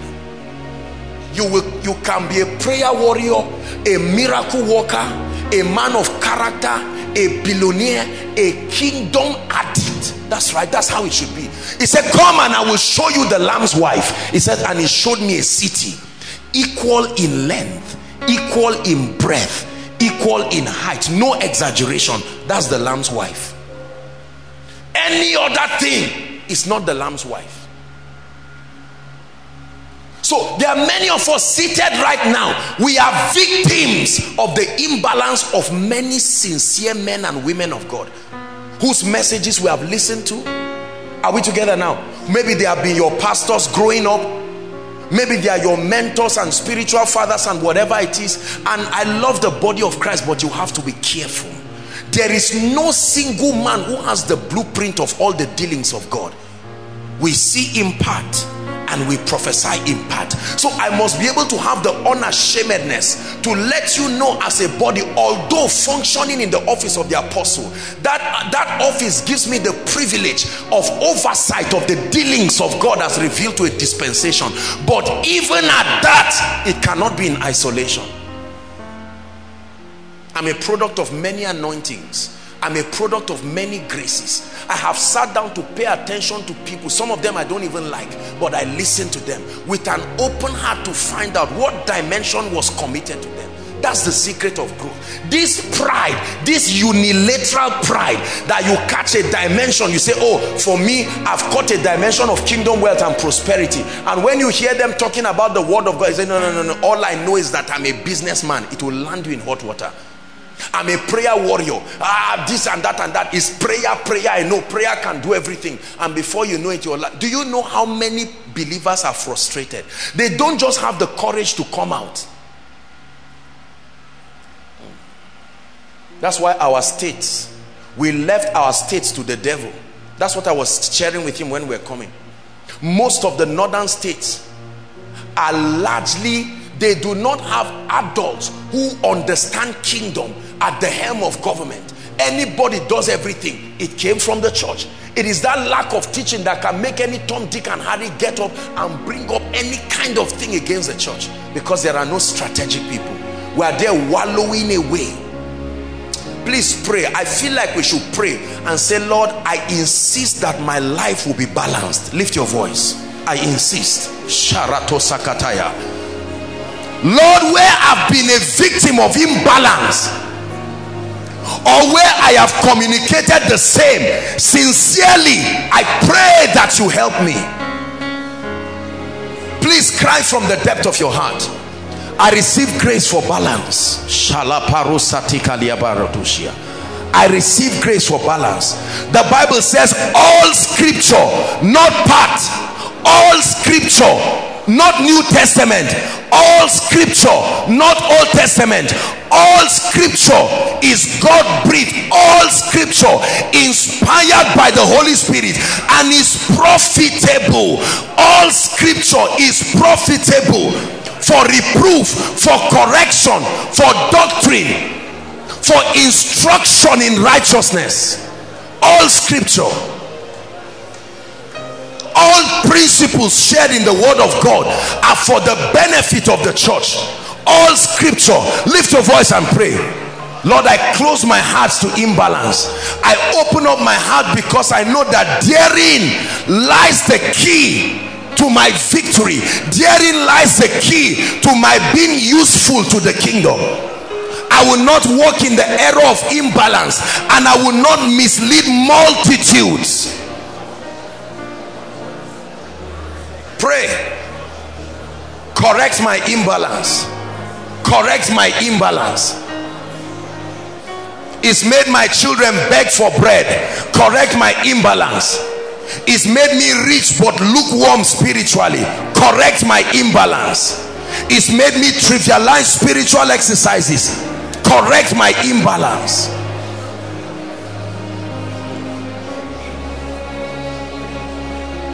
Hallelujah.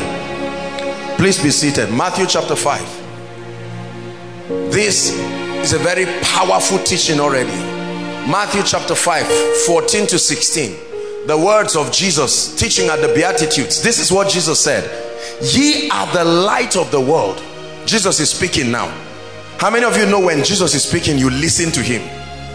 Greater than any prophet, greater than any apostle, past, present, future. Jesus, the apostle of our faith. He says, ye are the light of the world. You know, I love Jesus. You know, we never study what he really taught the people. We just know he taught them.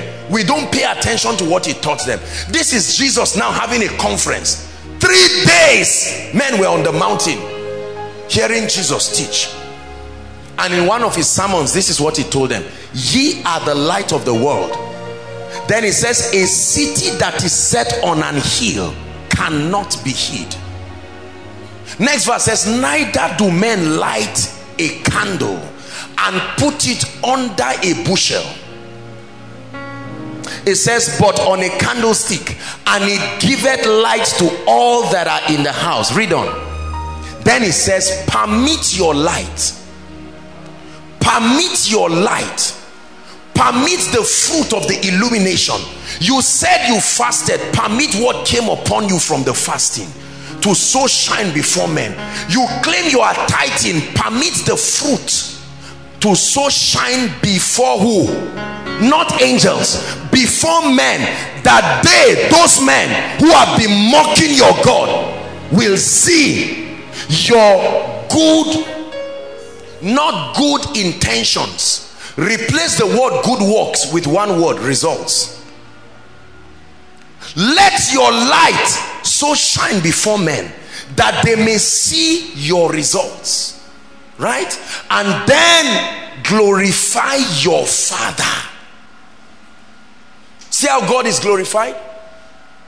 Let men watch you from the beginning of your engaging the word. Usually they'll be laughing at you when you are doing it. Like Noah being warned, Hebrews 11, being warned of rain, he ran, he trembled with fear, gathered gopher wood for 100 years. He was building. They were laughing at him. Stupid man, you just threw away your career just because you had the voice of a ghost. But he was engaging it.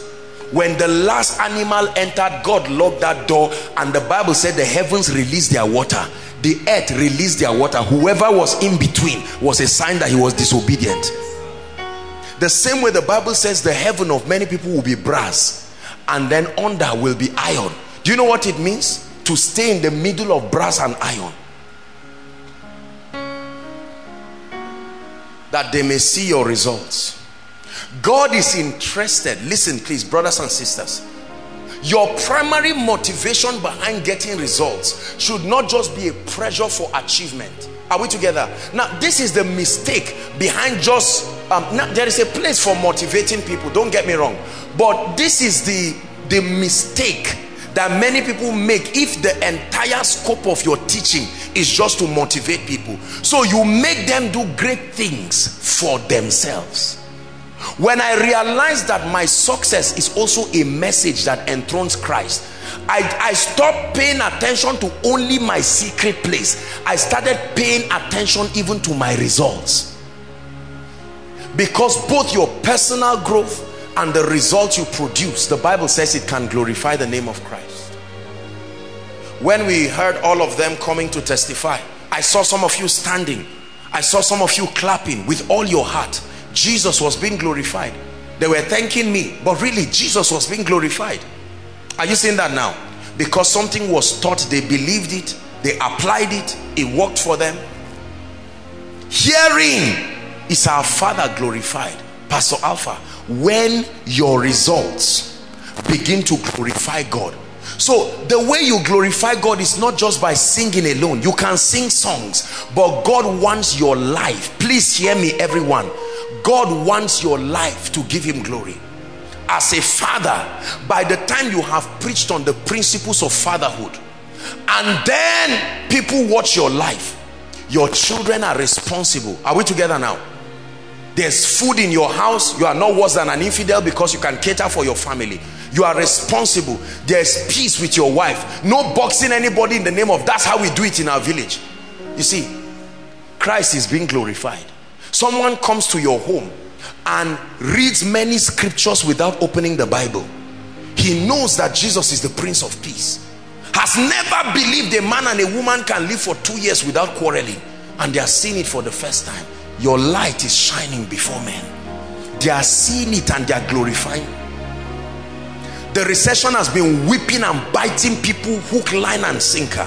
When someone comes to your house and you hold the hands of your wife and say, look, let's squeeze, he's been crying, the child is I mean, there's a problem, this child is about to be thrown from school. How much is the school fees? 40,000. Okay, take. How much is your rent again? 120,000. Okay, the Lord has led us, this is 150,000. And you say, at this time of recession, sorry, is it borrow or give? No, not borrow. The Lord bless you. Freely we have received from him, freely we give. Madam, are you in agreement? Absolutely, I love my husband. That person lives with that money and a message. That recession is not a personal language. There are people who have been exempted since. It's not just this year. They were exempted since. Are we together? When people are dying left and right like chickens, dying left and right like chickens, you have a dream, someone slaps you, you wake up, from your head to your toe is paralyzed. The doctors check, they tell you, well, something is wrong or nothing is wrong, and then you are dying. Are we together now? Something is mocking God there, and then all of a sudden you find out something in the word and you engage it and you clear that devil off your body. Are we together? And you get up like our sister was standing. Strong. You have demonstrated something. The victory of Christ. Hallelujah. You have won the victory. Hallelujah. Hallelujah. You have won it all for me. Death could not hold you down. You are the risen King. Seated in majesty. You are the risen King. Hallelujah. Hallelujah. You have won the victory. Hallelujah. Hallelujah. You have won it all for me.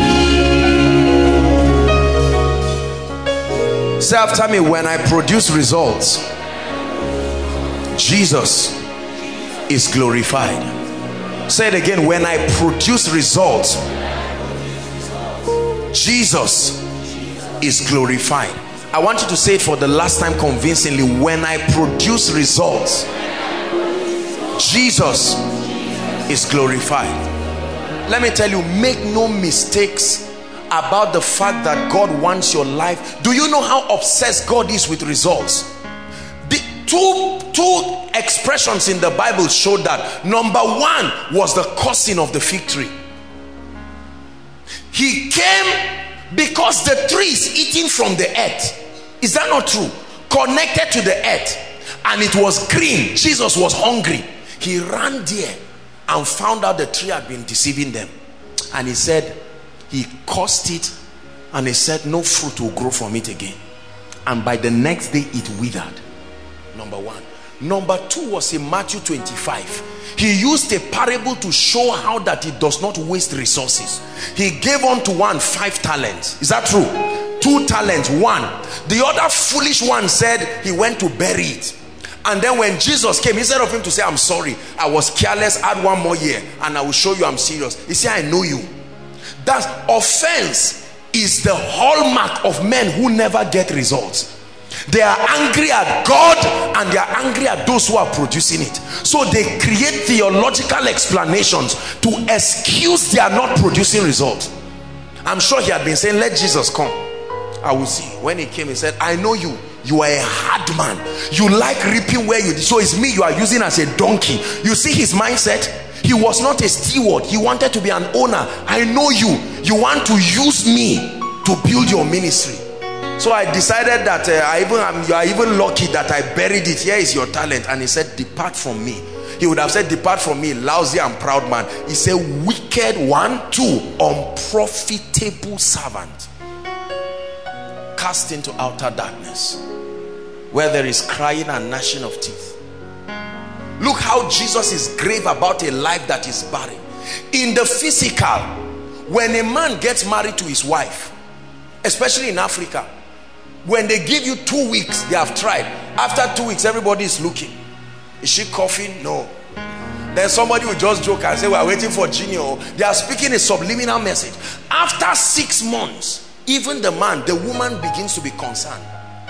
Are we together? 2 years, 3 years, they now tell the man, marry another wife. In other words, we hate unfruitfulness. And in as much as you pay dowry for this woman, return it and marry another woman. That's how much in our culture we love results. But when a life is barren, we say it's the will of God. And we create stupid explanations justified by scripture. I've told you the Bible is a prophetic book. You can make it preach anything. That's why you can find the Bible in a herbal shrine. And the man will open to something, Psalms 2, and say the Lord will laugh. And then after reading it, now concoct the charm and say, take it and watch it. That is still a charm.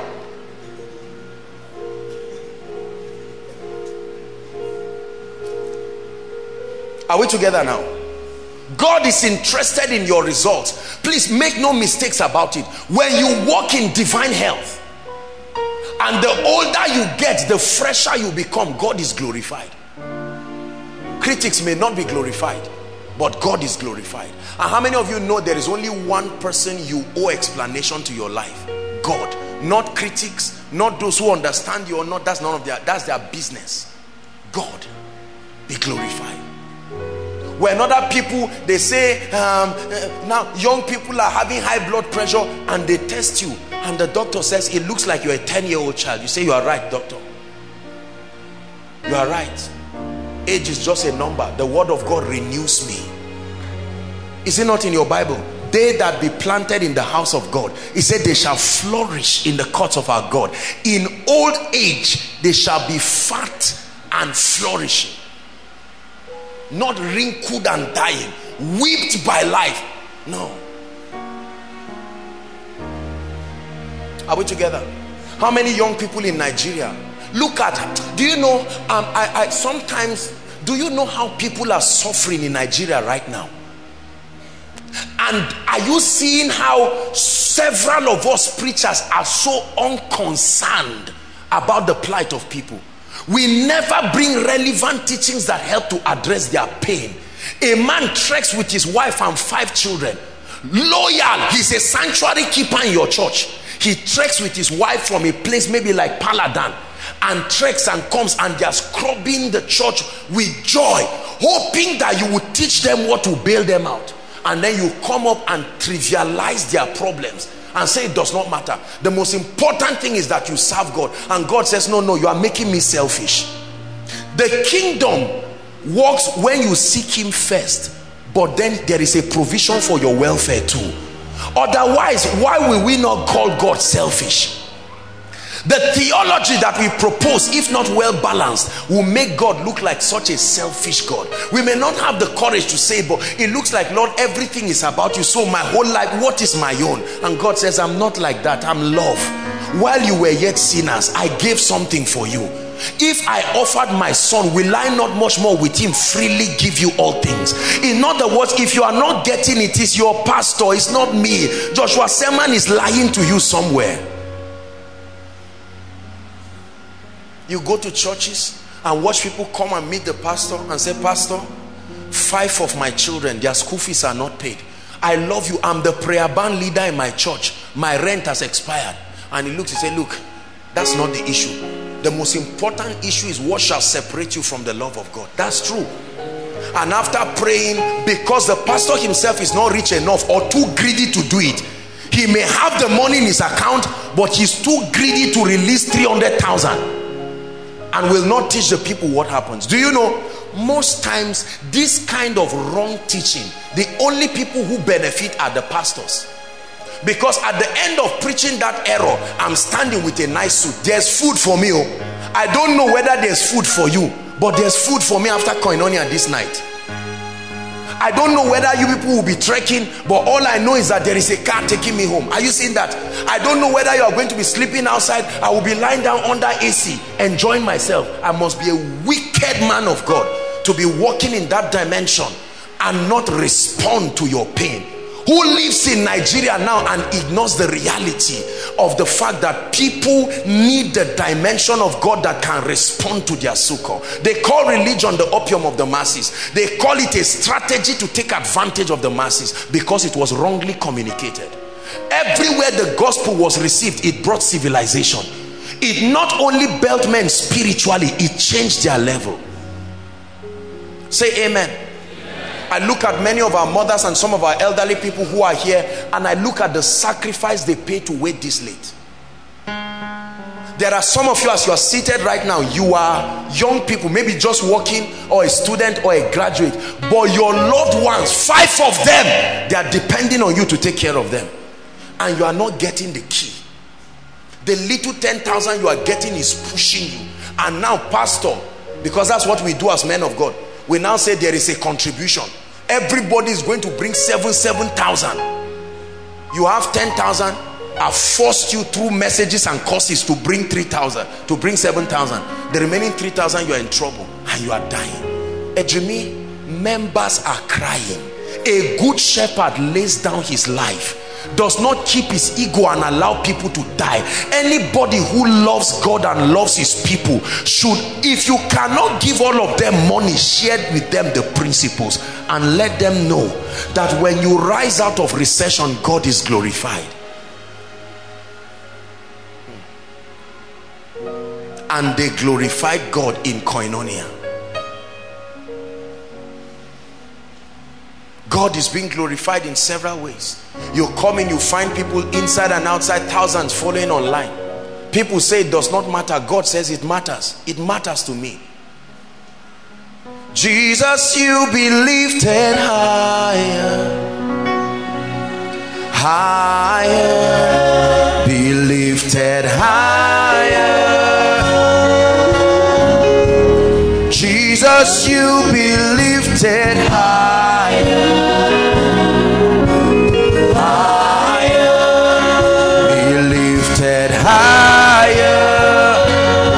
Let our King be lifted up. Let our King be lifted high. Hosanna. Let our King be lifted up through our lives. Let my King be lifted high. Hosanna. Write this down. Results are not accidental. Please write it down. We have agreed that it is important for our lives to bear fruit. We have agreed that our results glorify God. God is not only glorified in our worship and our sacrifices, which is important. He's not only glorified when we enthrone Christ at the seat of our lives. He's glorified when we bear much fruit. Write this down. Results are not accidental. Semicolon. They are the results of walking the mysteries of the kingdom. You have to write this down. Results are not accidental.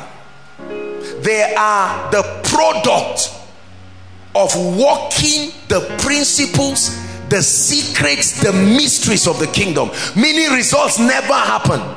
In business, results don't just happen. In marriage, results don't just happen. In education, results don't just happen. In ministry, in leadership, results do not just happen. Which debunks the fallacy that has been proposed for many years in the church. If God wants it done, he will do it. It looks spiritual, but it's very dangerous. The heaven of heavens belong to the Lord, the Bible says, but the earth has he given to the sons of men. And he gave them a command. He says, and he blessed them, saying, be fruitful, multiply, replenish, subdue, have dominion. So if anything is to happen in my life, I must be a contributor to making it happen. See, let me tell you something. Admit this sincere truth and your life will change. Nothing of value is free. Nothing of value is free. It is either paid by you or paid by someone for you. Nothing of true value. Bishop Oyedepo made this statement many years ago. Nothing of value is free. That's why you don't pay, you pay school fees. Even for marriage, as free as it is, you pay dowry. They write a list and give you. Even if it's your uncle that grew up with you every day and say, uncle, I've been looking at your daughter. He says, all right, get a clean sheet of paper. Buy rice, buy yam. You would think you will be forgiven. No. No matter how much you are forgiven, he will pay. In kind, in cash, or both. Nothing of value is free. Meaning if you are not ready to pay the price for your success, forget about it. There is a price. Please understand this. Don't let anybody indoctrinate you into believing your life will change in the sweet by and by. There is a price for the outcome of your life. What you see today by the grace of God was intentionally done. There's nothing accidental about what God is doing by his grace. And there are many men and women here, by the grace of God, I had the privilege to see their lives. I saw them engage these things, and I see the results that are speaking now. Say, my results must speak. Say it again, my results must speak. Results are not accidental. They are a product, right? You must engage something. Engage something. You must do something. There is always something to do. Good master, what should I do to be saved? That's the freest thing we know in the New Testament, salvation. But here's how a man got it. Good master, what should I do? Believing is doing something. Believing is not cheap. It takes the labor of the word for a man to believe. As free as believing looks, you have to get it. Good master, what should I do to be saved? That's a good businessman. No wonder he was rich. What should I do? The poor one just have mercy on me. But the wealthy man knew he must do something. He must engage something.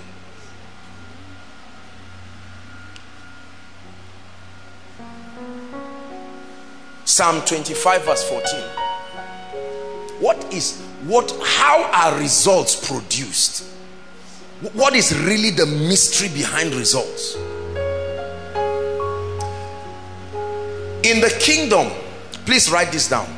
Results are produced when we have access to and understand secrets, mysteries, principles. Results are produced when we have access to and understand secrets, mysteries, principles. The laws of the kingdom were designed to reflect the justice system of God, and the Bible says righteousness and justice are the foundations of his throne. Righteousness and justice are the foundations of his throne. So the Bible says this: David, a man who was a mighty man, never conquered in any war, great man, did several great things for the kingdom. This is what he has to say: the secret of my exploit is that the secret of the Lord is with them that fear him, and he will show them his covenants. There are secrets. Brothers and sisters, how many of you have Ejimi's wife is here? Excellent baker, confectionery person. She can make anything, cake. If you want her to draw your face, she can draw it on the cake. I mean, anything at all. You want her to draw koinonia, she can draw it on the cake. Absolutely fantastic. But do you know that if I meet Hope now and I say, Hope, show me how to make cake, she will show the general thing because I'm not serious. Most likely because I didn't pay for it. As she's talking, I'll be answering the question. Sorry. That's the teacher. So she keeps those things as secrets, and there will be a condition for her to reveal it. It's worthy of being revealed, but not to everybody. So God hid certain things. They are not in the outer court. He calls them secrets. There are things that are at plain sight. You see it, but there are things you will read your Bible and never see it. They are called the secrets of the Lord. The Bible says they are with them that fear him, and he will show you. So God will call you like a conference room. You know how you meet a millionaire and he says, you've served well, come. I will take you to a room you've never gotten to, and I will show you. Brothers and sisters, you see this, my life is a product of this. Secrets, mysteries. God will take you and tell you, look, this is what produces this. When you do this, it will happen. When you do this, this is how Satan will strike. Forget about him. Just do this one and it will take care of him. You rise up from those secrets and say, I have it. Look, when you say you have dominion, it's not that you are a talkative. Dominion means you are privy to an understanding. The American president moves, you don't see him moving with bulletproof around. Try to shoot him, before your gun gets there, you are dead. Because there is a secret. You don't know. There is something about US intelligence that is beyond the plain sight. You insult him in the secret. Someone knocks your door and says you are needed in the police station. You say, me? What did I do? You say, well, just you will find out. Because there is an intelligence system. Do you teach Americans US intelligence? No, they are Americans, but they don't have access to that intelligence. There are people who are taken to a camp that is never shown on TV, and they train them rigorously. There's something they call war college in Nigeria. Is that true? They take men there. Only God knows what happens. Just like there are secret prisons. When you are a capon and you are a nuisance to society, they drag you. It's inside the river. The prison is inside the river. You escape, is still the same thing. You die there.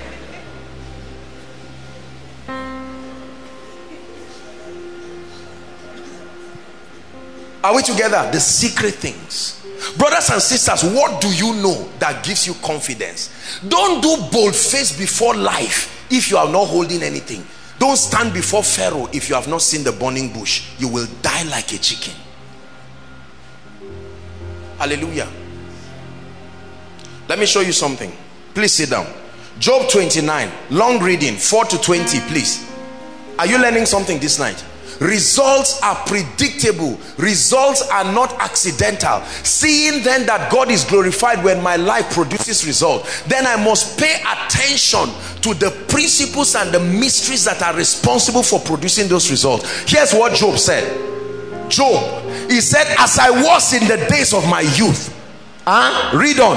When the secret of the Lord, there was a time I was a poor young man, and God, I did something that made God come to me, and he said, Job, come, let me show you something. Let me show you what makes people influential. And he showed him. He said the secrets of God was upon my tabernacle, like a library that you read. Let's see the effects of his access to that secret. Reading down to 20. Quick reading, please, media, help us. Verse 6. It says, help him please. When I washed my steps with butter, what brought that effect? Secrets. And the rock poured out rivers of oil. The rock does not pour oil, but there is a mystery that makes it happen. When I went out to the gates holding these mysteries, brothers and sisters, he said, when I prepared my seat in the street. 8.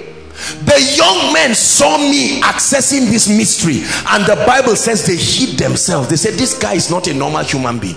What is he trading on that is producing these supernatural results?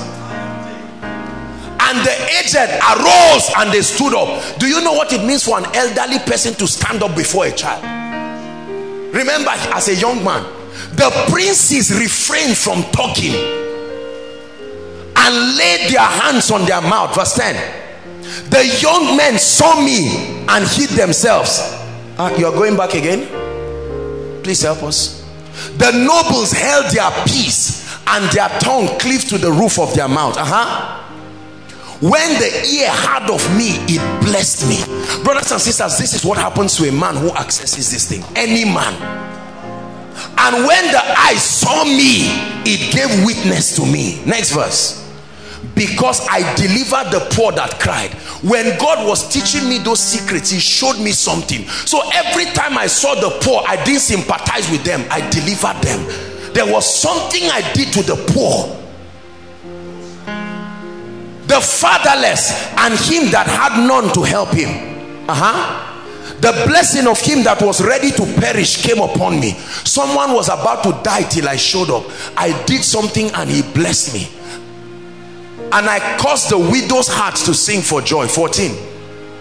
I put on righteousness and it clothed me. My judgment was as a robe and a diadem. I was eyes to the blind, and feet was I to the lame. I was a father to the poor, and the cause for which I knew not, I was humble is part of the reason why I was great. Every time I saw result and I did not see it in my life, I didn't argue and explain it away. I humbled myself like a scientist and I searched it out. 18. Okay, 17. And I break the jaws of the wicked and pluck the spoil from his teeth. That's authority, brothers and sisters. When I searched it out, I found something that granted me access to break it. And then I said, I shall die in my nest in peace, and I shall multiply my days as the sand. Part of the secret, something was shown to me of how a man can live a fruitful life and how I can add to my days. Hezekiah did it. There was something he touched that multiplied his days. That means there's something you can touch that will shorten your days. You are supposed to live 100. You do something, it takes it to 85. Some of us now, we have done it to 40. You better learn what takes it back. Learn what takes it back fast. Before you find out you have 2 more years. You learn it. That is in your Bible. Please, let's go back to 18. 18, please. Right? And I shall multiply my days. I will do it. Like saying I will fry egg. I will multiply my days. See how we fear death. Yet a man was saying, do you know in all of Job's trouble, he never talked about death. In other words, he knew that look, we are discussing life here. It's just that this is the worst form of life, but death is another law. Just leave that one. These guys trivialized Satan. They made nonsense of him. Our generation is so bankrupt of secrets, so Satan masquerades as such a great man. I always give this example. Have you seen someone lying somewhere saying his father is a director, he's a CEO, just because nobody who grew up with him knew him? The moment he sees you coming and you know him, you say, this guy, why are you here? You are here to bust my tire now. Satan only talks when there are people with ignorance. There are some of us, when he sees us, he will refrain, because we know you are, number one, you are not omnipresent, you are not omnipotent, you are a liar, you are a thief, you work with people's minds.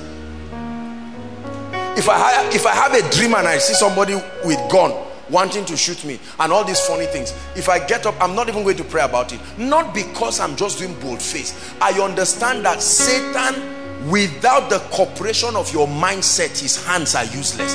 If your mindset limits the word, why wouldn't it limit Satan? Your mindset limited the word of God. How much more Satan? So all those things are nonsense. You see, that revelation alone gives me sound sleep. If an owl is crying in front of my window, it can cry till morning. As far as I'm concerned, you're a creature. You are a creature.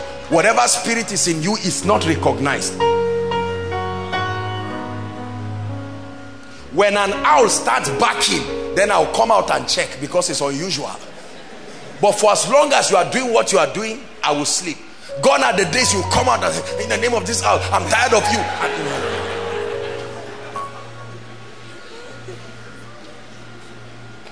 19.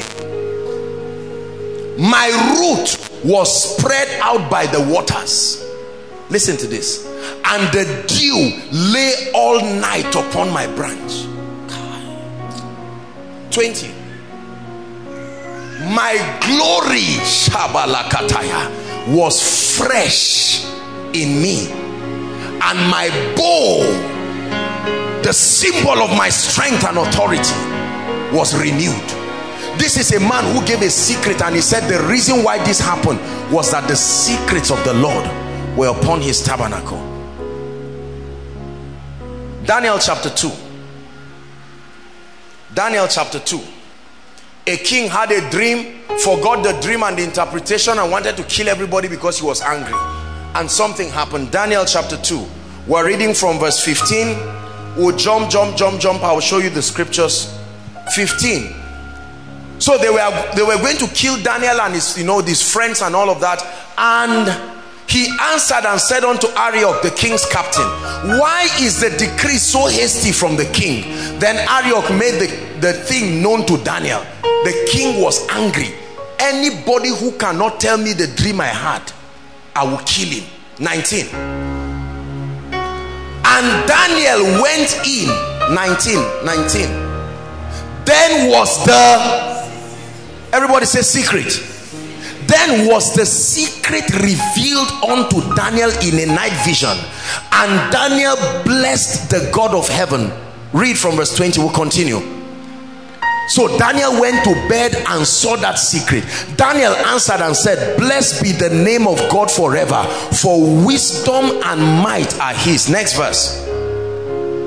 Next verse, please. Down to 22. He changed the times and seasons, and removed kings and set up kings. He gives wisdom to the wise and knowledge to them that know understanding. 22. He revealed the deep and secret things. He knoweth what is in the darkness, and the light dwelleth with him. That's the God we serve, and that's what he can do to men. Read 27 and 28. 27 and 28. I'm trying to show you these scriptures. Listen. Daniel answered in the presence of the king and said, the secret which the king had demanded, cannot the wise men, find out whether you are part of these people, so you just know offhand that you will never find the secret of God. It's not for wise men, men in their wisdom. The astrologers, the magicians, the soothsayers, all these men cannot see it. Show unto the king. 28. But there is a God in heaven. Hallelujah. The native doctor cannot see it. Oh, he will claim he can see it, because he will concoct charm and a voice will speak through the pot. He will manipulate your mind into believing he's in absolute control. Daniel said, don't mind them, they can't see it. He said, but there is a God in heaven, and it is in his character to reveal secrets. He revealed secrets and made known unto the king Nebuchadnezzar what shall happen in the latter days. Open my eyes, let me see. Will you open my eyes, let me see. Open my eyes, let me see. Open my eyes, let me see. History is full of men and women who did ordinary things, and then once and again certain strange men just appear, and it's like a graph. Extraordinary exploits by the hand of God. Then you find ordinary men again. Then someone will show up in a generation. Then you find people doing whatever again, and then you show up. Let me tell you something. I have spent my life like an astrologer watching the stars. I have spent my life searching out the mysteries of the kingdom. Since I found out that these were the things that were responsible for results, I don't trust men. I don't trust their philosophies. 80% of the knowledge circulated in the world is useless to your life and destiny and eternity. I don't trust them. I don't trust the things they say in the news. I go to the word of God. Show me the mystery that will give me grace. Show me the mystery. Many people, let me tell you, before God granted me grace to walk in the anointing, there were many people who were talking about the anointing.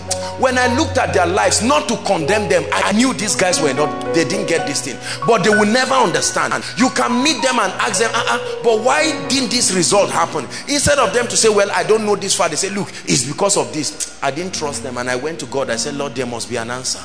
The thing I did not know, I searched out. I searched out. Lord, why are some people filled with the Holy Ghost and others not? Lord, why can a preacher be so anointed, filled with the Holy Ghost, yet his church never grows? Why is it that people can do publicity, put balloons, and it will never happen? Lord, why is it that a man can serve you so much and yet be broke and worried about finances? And God started referring me to his body. Various men and women who through their sacrifices have accessed these things. Though we are few, we're surrounded by many who have crossed that river. Listen. Though we are few, that's what I want you to hear. We're surrounded by many. We're surrounded by many. Surrounded by many. Surrounded by many. They are all over. Your pride has stopped you from seeing them. We're surrounded by many who have crossed that river before. When people tell you they have not been sick in a long time, you don't believe it because you think it's a lie. No, it's a lie.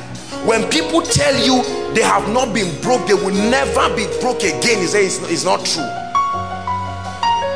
You're surrounded by many who have crossed that river before. You are not the first to be attacked by witches. My father's mother, well, I don't know, they said she was a Christian. I know she was an idol worshiper. Praise God. Are we together? My father, not my relative. You see, when you hear people talk, you think they don't know witchcraft. Me that demons pressed, personally, it's not like the one you are not seeing anybody, you are just feeling hands. I saw them. They looked at me, I looked at them, they pressed me. Shouted Jesus, nothing happened. I was still a preacher. I shouted Jesus, shouted blood of Jesus. It had no effect on them. But preachers told me, just shout Jesus, something will happen. I did it, nothing happened. The secrets of the Lord. There is more to that statement than just you have been shouting it, nothing happened. Don't we have few? We're surrounded by many. The same way the Bible says they shall lay hands on the sick. Brothers and sisters, be honest. The last person you laid hands on, what happened? Even you were laughing at yourself. But the Bible says if you do it, you see, when the Bible tells you to do something and get results, and you do it and don't get results, there is more to it. There is more to it. The same way you see someone driving, you think he's just putting gear and firing. You enter and the next thing you are in the hospital, because it's more than what your eyes are seeing.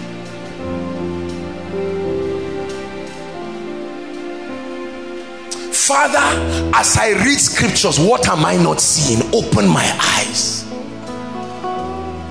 See, when you carry the Bible just like a scientific book, bring ye all your tithes into the house, and you have been tithing but nothing has happened, because all you have been doing is giving God tithe.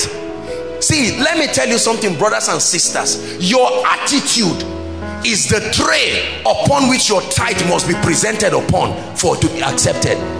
A tithe can be rejected. There is an acceptable worship, honor, and attitude.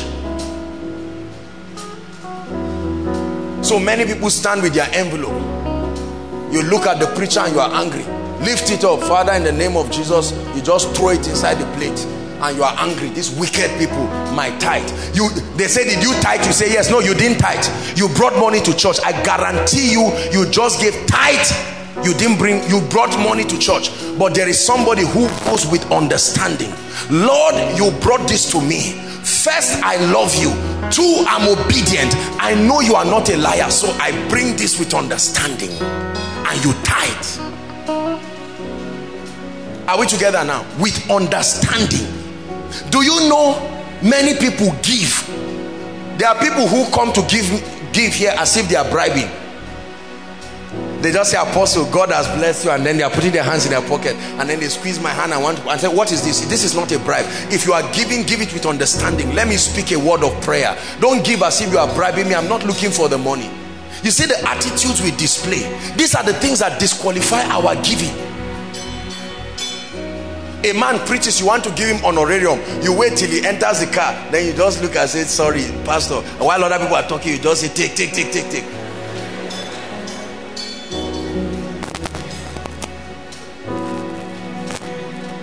We're surrounded by many who have crossed that river before. It's time for you to start learning why these things are not working. Brothers and sisters, I've opened your eyes that there are secrets. There are secrets. There's a secret that brings a crowd to a ministry. The secret is not publicity. We have proven this with all humility and by the grace of God.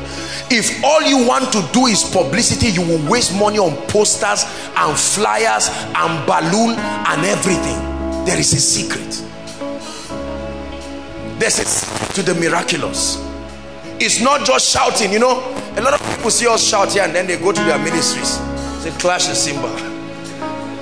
Everybody at the count of 3, you're going to shout Jesus. 1, like a charm. 2, oh yeah, Jesus. And everybody shout. And they're looking around. We'll do it again. And then at the end they say, okay, don't worry. You didn't fast. You didn't have unbelief. It's not in all those motions. There is more than meets the eye. Are we together? There are 3 areas I want you to contend to know the secrets. We're going to pray. 3 areas. Especially in this season, God wants to be glorified through the church. Number one,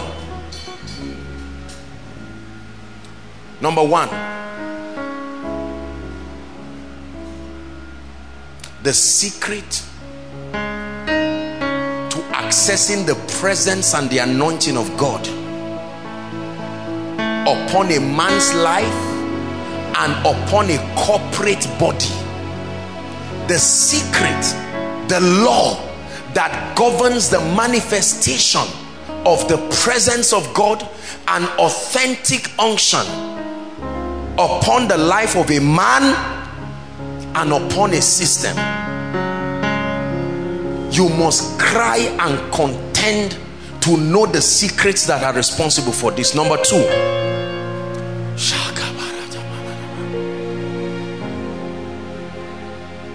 are you ready? You must find out the secret. Listen please, very careful. The secret to living in divine health and longevity. Write it down. What is the key that governs not just divine health but longevity? There's too much fear of death. I began to study. There are 7 things that I studied my life, trusting God for the secrets. But of these 7, these 3 are the ones the Lord revealed to me and said, let my people get this knowledge in these 3 areas. I show you the key to peace, especially in these times of turmoil. Health and longevity. Is there a system in God where a man can walk healthy? Brothers and sisters, if I were pretending this thing, you will know by now. I can't be sick and come up here and act well. You will see it. You will know. You will know that this thing is a lie. We have doctors all around. We've taught it here. We're a very responsible ministry. I've visited people in hospitals, but I'm saying don't be ashamed of your current understanding, but content knowing that there is a reality. If you don't believe there is a realm of health and wholeness, do you believe that there is an anointing to heal HIV? Do you believe that the testimonies you've been hearing here that people have been healed of diseases, that means you don't believe it? Are you seeing that now? How can a man want the healing anointing and you do not believe divine health and longevity is true? It means you are a liar. You are only playing games. If I sit down on a wheelchair for a number of years and one leg is not strengthened, and they tell you I can stand up and then the leg will receive strength, and you say no, scientifically this is not working, why should you be given a healing anointing to stand in a stadium and command people in wheelchairs where you have not seen? You see some legs, they cut someone else's leg to join in the current person's leg, yet you believe he can walk. Oh, come on.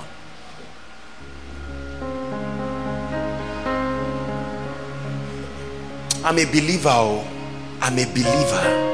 I'm a believer. When you dwell in God's presence, it's easy to believe.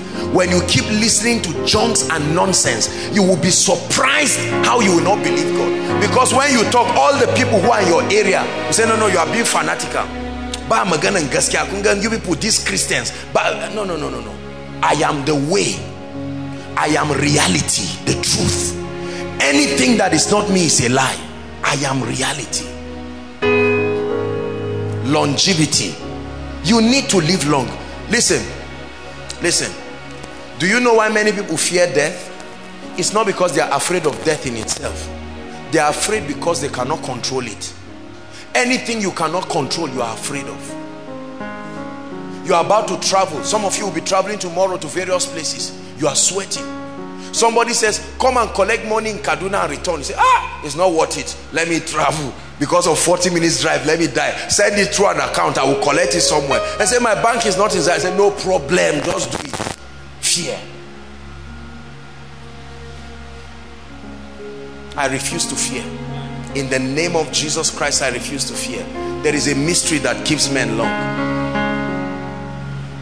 Number 3, wealth and prosperity. Kingdom wealth and prosperity.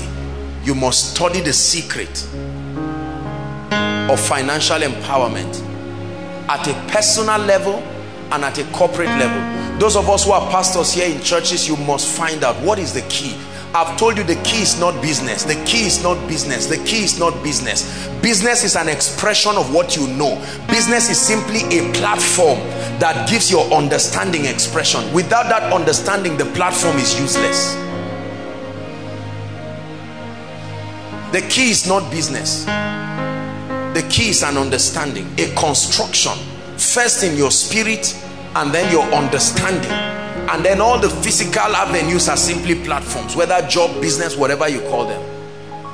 Do you believe what I'm sharing with you? Or are you still arguing it? Like many people will argue and say it does not work. By God's grace, I have paid the price to study these things in my own personal life. I still am studying them. But to an extent, I have seen the hand of God. And to an extent, we have seen this even in this ministry. I hate speaking sometimes because of this, because people who don't understand think we are boasting and all of that. No. We will never beg as a ministry till Jesus comes. Never. There's no need. We'll be wicked if we do so, because he has been faithful. Too faithful. Too faithful. Our dinner is on Sunday. There is recession, melting people down, yet we are celebrating our workers, and we are doing it with all gladness. When we shared, we looked at the budget of the dinner. Some of the people, even the leaders, some of them were a bit surprised. A budget that can build house for somebody, you are now using it to eat in one night. That's what happens when you pay attention. My son, pay attention to my words. Incline your ears to my sayings. Do not let them depart from you. That's somebody's salary for many years spent in one night to tell workers thank you. Recession is hitting hard and melting down. We have never stopped transporting people. We don't boast to have arrived, but it's a sign that this thing works. I'm saying this to encourage you that it can work. Brothers, look at me. There is this plague that is sweeping Nigeria and sweeping young men. Young men are afraid. Young men that are supposed to be bold. You go to school and struggle for years, but you are still moving around as if you've never seen the wall of a school. Why? Because of fear. Fear looms many young men. What will I do? Someone sent me a text, I think it was the day before yesterday, that he doesn't know why he married. I said, what is the meaning of that? You are sending a text, you don't know why you married, yet the recession has not started. This thing has been prophesied by several men of God. I say it, listen to the messages, I prophesied it. I told you people, those who are announcing that it's going to come and be over, I respect I don't condemn any man and any ministry, but brothers and sisters, I tell you the truth, by the grace of God, it is not going to end. Not soon. I guarantee you. It will be worse. I have seen it with my 2 eyes, like I'm seeing you. But upon them that fear my name, the Son of Righteousness shall arise with healing in his wings. Therefore shall you discern between them that fear God and them that feareth him not. There is a difference. Hallelujah. We'll keep rising from glory to glory. May you never lack food to eat in your house, that you have to carry a plate to move around and beg for rice. There is a way you come out.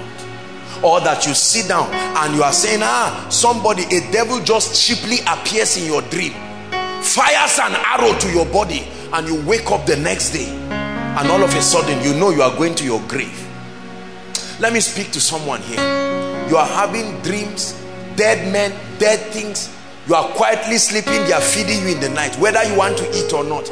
All those things, let me tell you, there is a place for deliverance, but the greater part of deliverance is access to understanding. You know, I told you these things happened to me.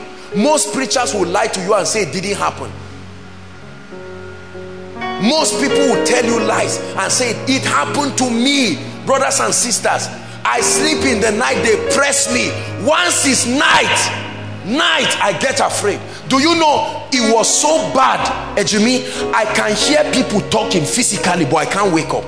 No, I can't wake up. So you are not the first it's happening to.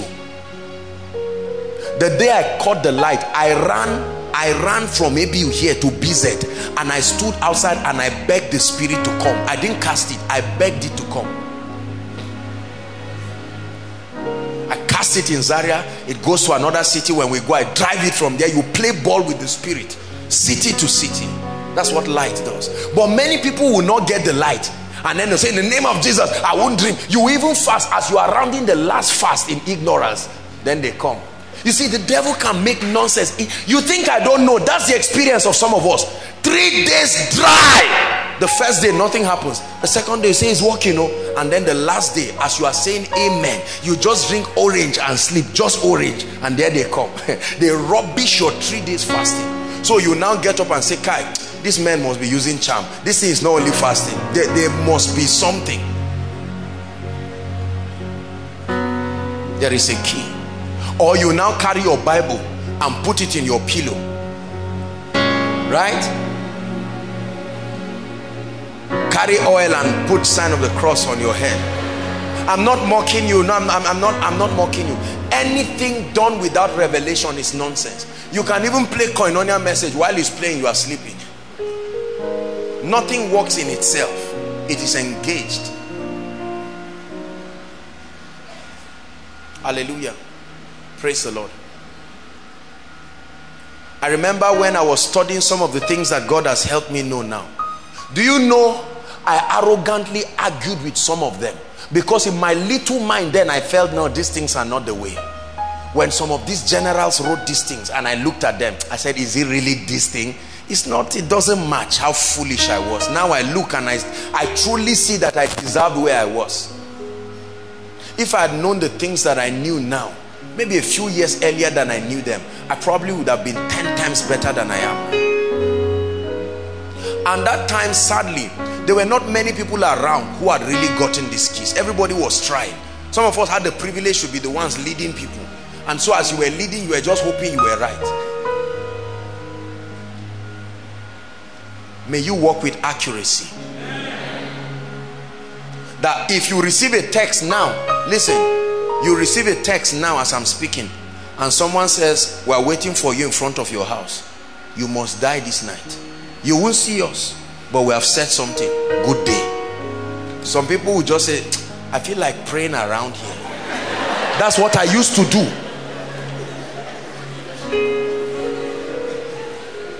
Hallelujah. A gentleman went to steal recently in my house. He got charm from Zaria City, tied it, got charm, tied it. They still caught him. Can you imagine? While Koinonia was going on, he was trying to steal. They still caught him. He shall put his angels charge over you. They shall bear thee up on their wings, lest you dash your feet against a stone. I know you don't believe it. Just say, oh yes, yes. But you must believe it and say, this is true. So a man looks at you and threatens you and say, if both of us wake up tomorrow, you must die. And you say, you know you will sleep too, Abi. Tell him. The person boasting. You are not doing night vigil. You too, you will be sleeping. For 6 hours, you will not know what is happening. Where is the angel of death that swept over arrogant Egypt? And some people did not wake up. Any man playing with your life and prophesying to you is playing with death. In the name of the Lord Jesus Christ. Don't fear men. Don't let any man threaten you because of anything. You threaten God's elect. He suffered no man to do them wrong. Yea, he reproved kings for their sake, saying, touch not my anointed and do my prophets no harm. Brothers and sisters, you are immune. But this thing is not just hearsay. Please, every lady, lay your hands on your womb. Prophesy to yourself in 1 minute and say, me and barrenness are like the east and the west. We will never meet. Go ahead and pray. There's a reason why I'm saying that. Lay your hands on your womb and prophesy. No barrenness. Don't Don't let anybody tell you, oh, it's because everybody is eating spaghetti now. We are eating this and cancer is multiplying, fibroid is multiplying. Curse it. God is glorified in my body. I have no business with barrenness.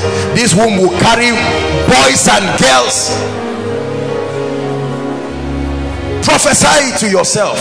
Don't call what they call conspiracy conspiracy. Hallelujah. Brothers, lay your hands on your head and say, the secrets of wealth must come upon me. Lift your voice and pray in 1 minute. Lord, you are showing me the secrets. God is giving me a great ministry. There's much to do for the kingdom. I don't have the time to be thinking about money. No, it's a curse. I don't have the time to leave my assignment, leave everything. Money, money, money, money, money. Grant me grace to get this key and move on to do important kingdom things in my life. Can't spend 60 years of my life just daydreaming and being obsessed about money. Carnality over money. Show me the keys. Let me not put anybody's daughter under trouble. Let me not raise children and punish them because of ignorance. Please pray. You will thank me for what you are doing today. Lord, I'm tired. This thing has a way. There is a way out. Show it to me. There is a way out. Oh, there is a way out.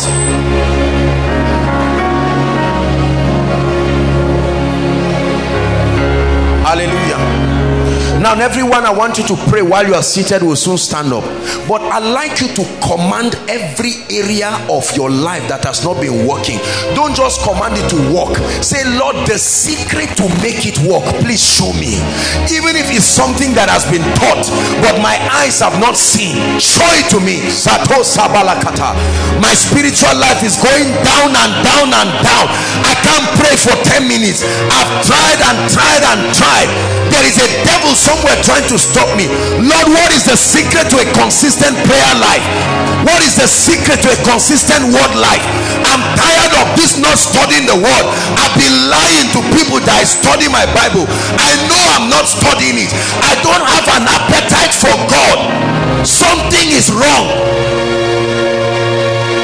Show me the secret. I pray and nothing happens. I say the same thing anointed people say, but nothing happens. What is the key to the anointing coming into my life? Let me speak and let there be results for your glory.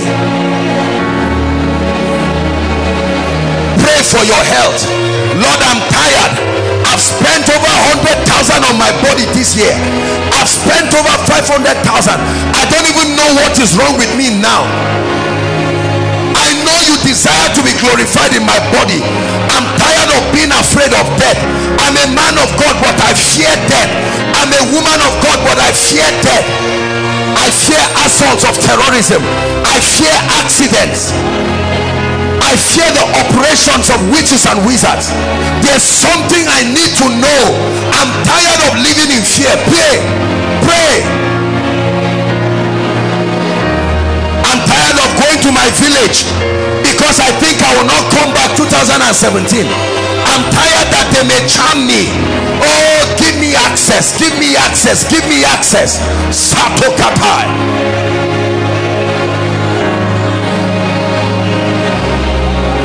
Access. Pray. Sopariketekete rakoshada lekaria sotobaria tabalarabalaba. Longevity. Lord, let me be as confident as I am sitting on my seat to know I will live long. Let me be confident.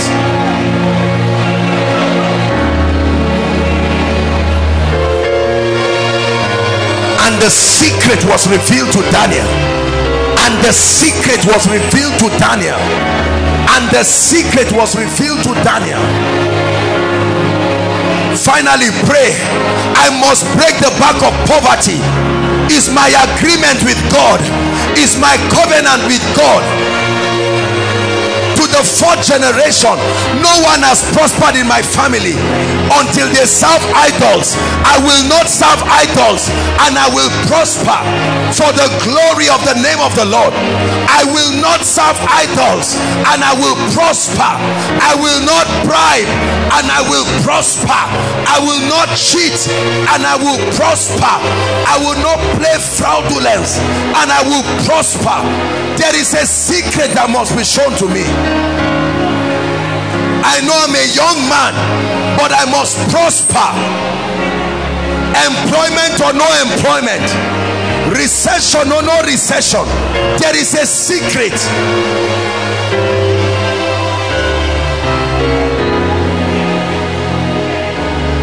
Show it to me, oh God.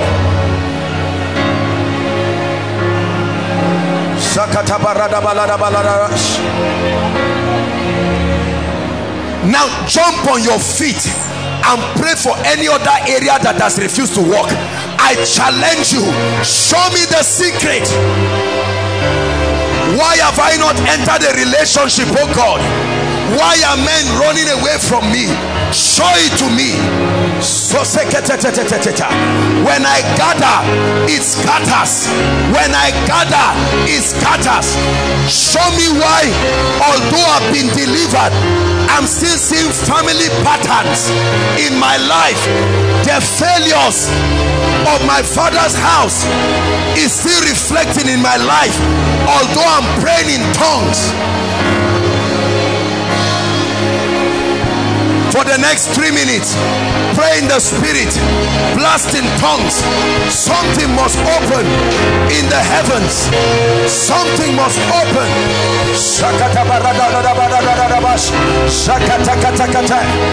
Lord, I must deliver my family. I must deliver my lineage. Tired of poverty, tired of struggling, tired of a resultless Christian life, tired of a life barren of the anointing.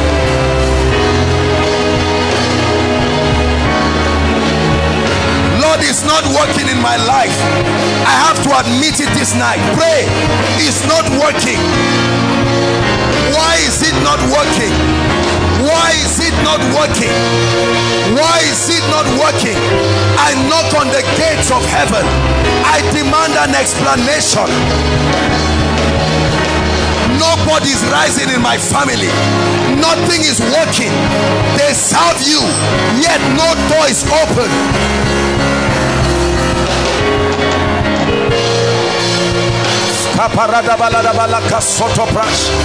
Oh, pray, pray, don't be tired. Lekateka sotola baba baba baba. Empretos kapraska lekete.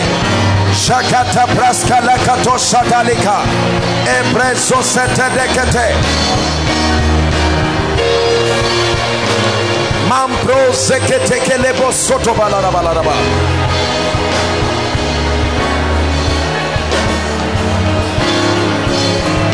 Hallelujah.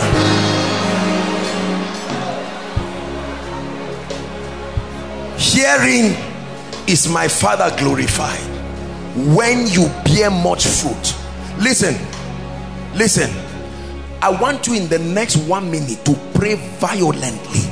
Knock on the door that controls results and say, Lord, for your glory, is my turn to testify. I told you nothing happens. For everyone that asketh, receive it. Lord, I've never really had a testimony this year. Why is that so?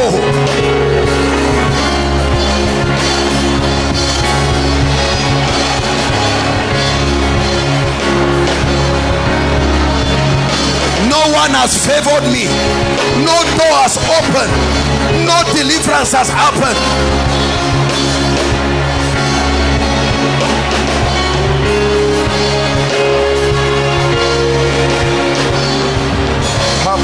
Soto barada balaraba. Shekata preta sada barada balaraba. Rakata pakurata pareta kate. Shekata kate barada balada balada balaraba.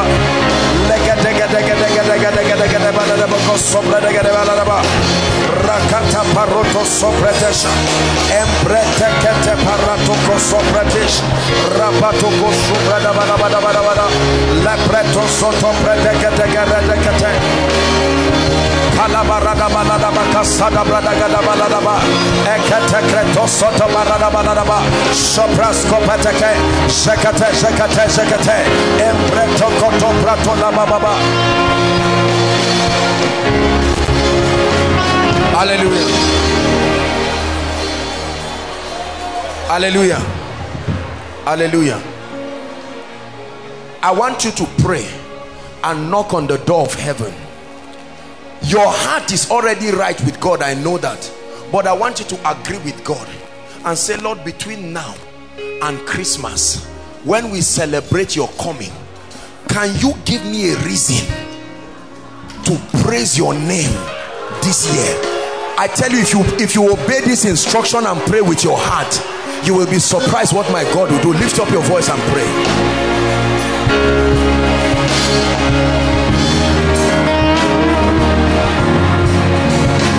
Lord, I agree with you. Shapata. Open strange doors. Open strange doors. Open strange doors. Open strange doors. Open strange doors. Open strange doors. Open strange doors. Do it for your glory. Surprise my father. Surprise my mother. Surprise them. I intercede for them. May the angel of your presence reach them. Give them a miracle. Let that cancer be healed. Let that HIV be healed. Let that barrenness be broken.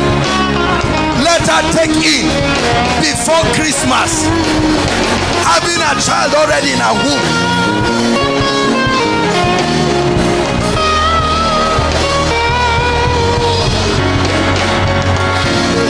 Hallelujah. Hallelujah. Everyone shout it after me in the name of Jesus. I decree that every force in the heavenlies programmed, assigned to stop results from manifesting in my life, to discourage my Christian life, I challenge you by the blood of Jesus. Lift your voice and pray.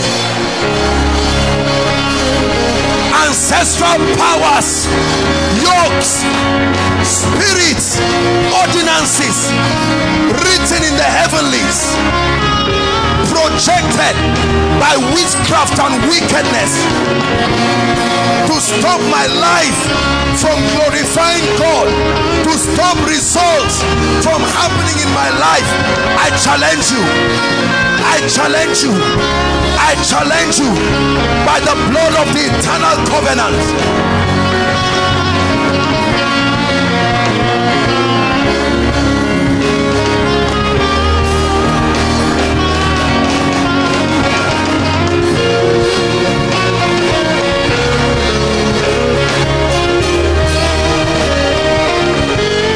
Hallelujah. Let's take one more prayer point. I want us to release the ministry of angels. Listen, the Bible says, are they not ministering spirits? Let me tell you, hear me, angels are real. I see them all the time. You will be foolish to believe angels are not real. Not everybody here seated physically in koinonia is a human being. I have seen them many times as I preach. They sit down like human beings. They are not human beings. I'd like you to pray. Say, in the name of Jesus. See, some of you are still joking. Say it again, in the name of Jesus. I am an heir of salvation. Therefore, I decree and I deploy the ministry of angels to every area of my life, to war a warfare until I become victorious. Lift your voice and pray. I release their ministry.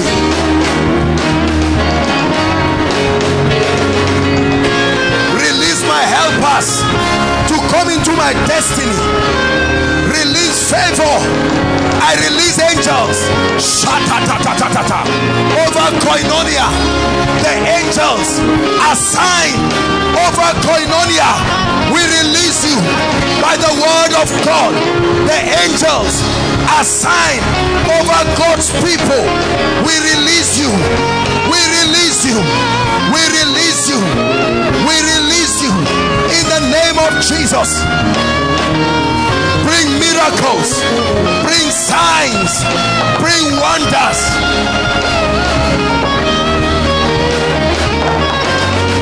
Hallelujah.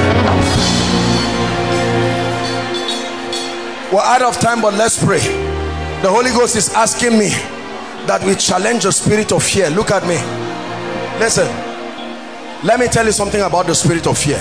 I tell you, fire is burning in this place. Listen, fear is a dangerous spirit. It stops you from taking God seriously. When God speaks, fear exposes you to the obvious limitations. It's not that they are not there, the obstacles are there, but God's word does not explain, it creates. God will not tell you how by next week you will be holding $1 million in your hand. Don't be stupid and say, God, how will it happen? Who do I know? Blessed is she that believes. He said, for unto her there shall be a performance. Fear of death. Listen, fear of failure, fear of not having the money to feed yourself. Do you know it's fear that make people do all kinds of foolish things?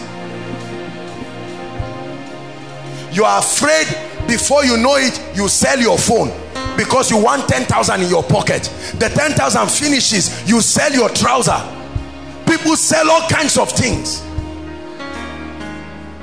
People have converted and have left God because of fear. In the name of Jesus,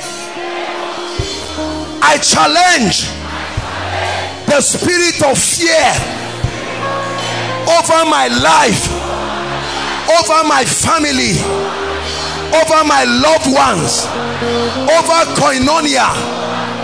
I declare in the name of Jesus, you are banished from my life forever. Lift your voice and pray. There's no fear, there's no fear. I refuse to fear. Say unto the righteous, it shall be well. Say unto the righteous. Koinonia, are you praying tonight? Don't look around, pray. Say unto the righteous, it shall be well. Say unto the righteous, it shall be well. Fear of marriage, fear of children, fear of terrorism.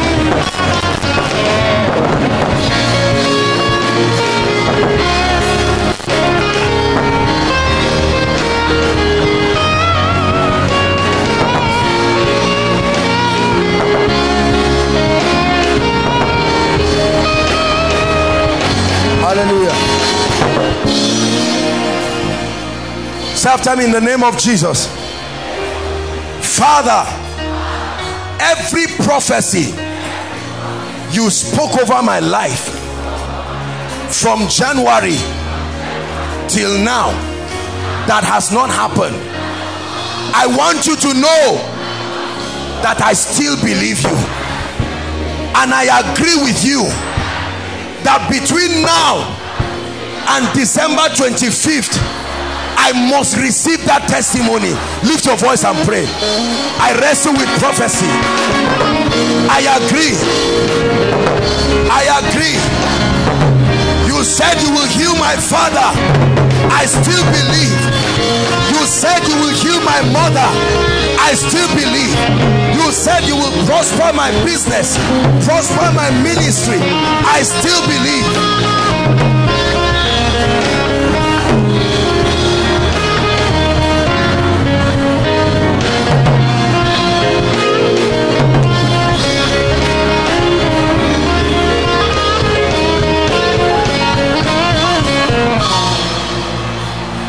Please lift your hands. I want to pray for you.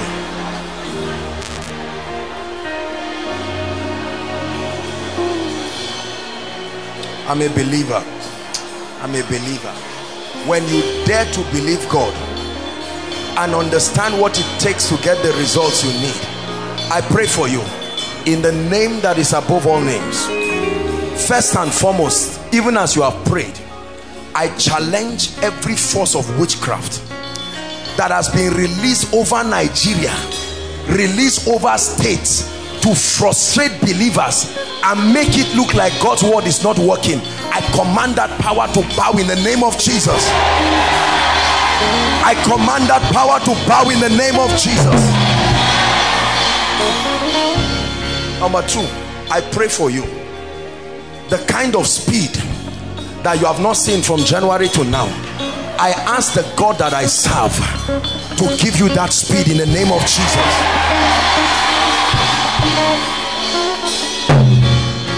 That he will perform his word hastily in the name of Jesus. Number three, I pray for you with all my heart. Every secret you have been looking at but you have never really understood, you look at it all the time, but you listen to the messages, help them please, but you have not gotten it. I speak upon your spirit. May an unction, the unction that teaches men things, I'm doing an impartation upon your spirit. I pray for you in the name of Jesus. May that light shine upon your spirit. May that light, that illumination shine upon your spirit.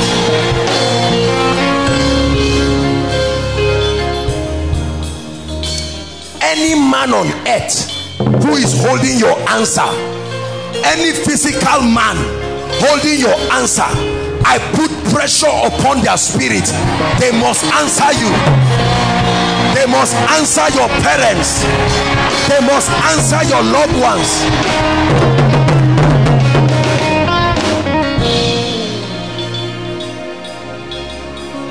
I pray for you finally. Every miracle we have received as a ministry this year, whether it is in finances, whether it is in increase, whether it is in influence and impact, I pray for you from the depth of my heart, beginning from this night. I don't care how short the time is. I decree and I ask the Lord Most High to reproduce that testimony in your life. May he reproduce that testimony in your life. Anyone here, hold on please, who is sick in any part of your body, any nonsense the devil has planted, whether you call it fibroid, whether you call it menstrual pain, whether you say barrenness, impotency, whether you call it migraine, SS, AS, bad dreams, witchcraft, any kind of sickness, right now as I stand here, in the name that is above all names, may the fire of the Holy Ghost surge through your body and clear that devil out of your life. May the fire of the Holy Ghost surge through, help them please. May the fire of the Holy Ghost, my God, I tell you, I see fire falling on people. That's what I see in the spirit. Fire, people are getting healed. May the fire of the Holy Ghost surge through your body and clear that devil right now. May the fire of the Holy Ghost, I say it again, standing upon this grace, may the fire of the Holy Ghost surge through your body and clean your blood and cleanse your life. Anyone here called SS, AS, I command that genotype change now. Any stranger you were not born with, if you were not born with it, breast lump, fibroid, ovarian cyst, any devil sitting on your body must glorify God tonight. Therefore I curse that devil, I curse that spirit, I curse that devil, I curse that spirit. Everything that has stopped you from being productive, I prophesy to your hands. Your hands represent, they are symbolic of your productivity. When the hands of Samson were tied, he could not do anything. I pray for these hands.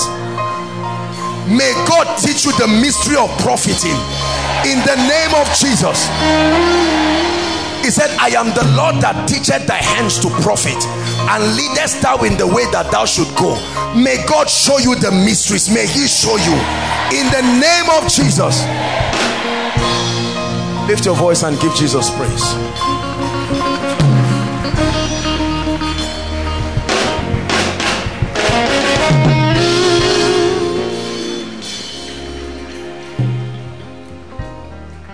Hallelujah. Please keep standing, everyone. Our time is fast spent, but keep standing. Hold on, please. There are people here right now who you've heard me preach. We've spoken about glorifying God. Your life, your family, everything about you is not glorifying God. Number one, you are not even born again, and you know the kind of family you are coming from, that already there are things that can destroy people's lives. Wherever you are, you have heard my voice, and the Holy Spirit is telling you, this man of God is talking about you. You need to come out and hand over your life to Christ. Or peradventure at one point you have given your heart to Jesus Christ, and sincerely you know from your heart that for whatever reason your life has gone haywire, and you want to run to him. Please, we have 2 minutes for you. Wherever you are, it's my pleasure to lead you right now. Wherever you are, inside and outside, leave your seat quickly and come. You're welcome. You're welcome. You're welcome. Are you still coming, or you are arguing with Jesus? The Holy Ghost is speaking. Will you still argue with him? Keep coming. God bless you. Those outside, don't say I'm far. The devil is a liar.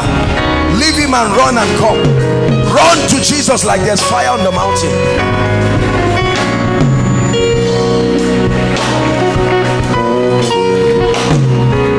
If you're joining them, keep coming. There are people outside. Please hurry up and keep coming. Hurry up and keep coming. Hallelujah. Thank you so much for those of you who are out. Those still joining, hurry up and come. Say after me, Lord Jesus. Those of you standing, please say it seriously. Say it again. Lord Jesus, I love you with all my heart. I believe you are the Son of God. This night I have heard your word and I need help. I ask you to help me. I receive Jesus into my heart as my Lord and Savior. I receive your life, and I declare that from today I'm a new creation. I'm a new person in the name of Jesus. I pray for you now in the name of Jesus. Father, the Bible says, as many as who come to you, you will in no wise cast away. Father, change the lives of these people. Transform them sincerely in the name of Jesus. Let this not be some emotional show that they are coming, but let them mean it from their heart. May your life be transformed in the name of Jesus. Amen and amen. Now follow the lady waving her hands. There's a lady waving her hands. Please follow her, and she would communicate a few details to you in the name of Jesus Christ. In the name of Jesus. Thank you for your patience. Thank you. Dearly beloved, I hope you were blessed by this message. I want you to keep doing something for this man of God, our man of God, Apostle Joshua Selman. And that is, I want you to keep on praying for him, that the cause of the gospel may have free flow in him, that he may be granted boldness to continue with this commission of Jesus Christ, and that all provisions be given unto him as he continues in this journey of Christianity. And then don't forget to like this video. Don't forget to hit the subscribe button if you are new here. Don't also forget to leave a comment in the comment section, and then keep sharing abroad, and let's all keep sharing Jesus. I'll see you again. Bye.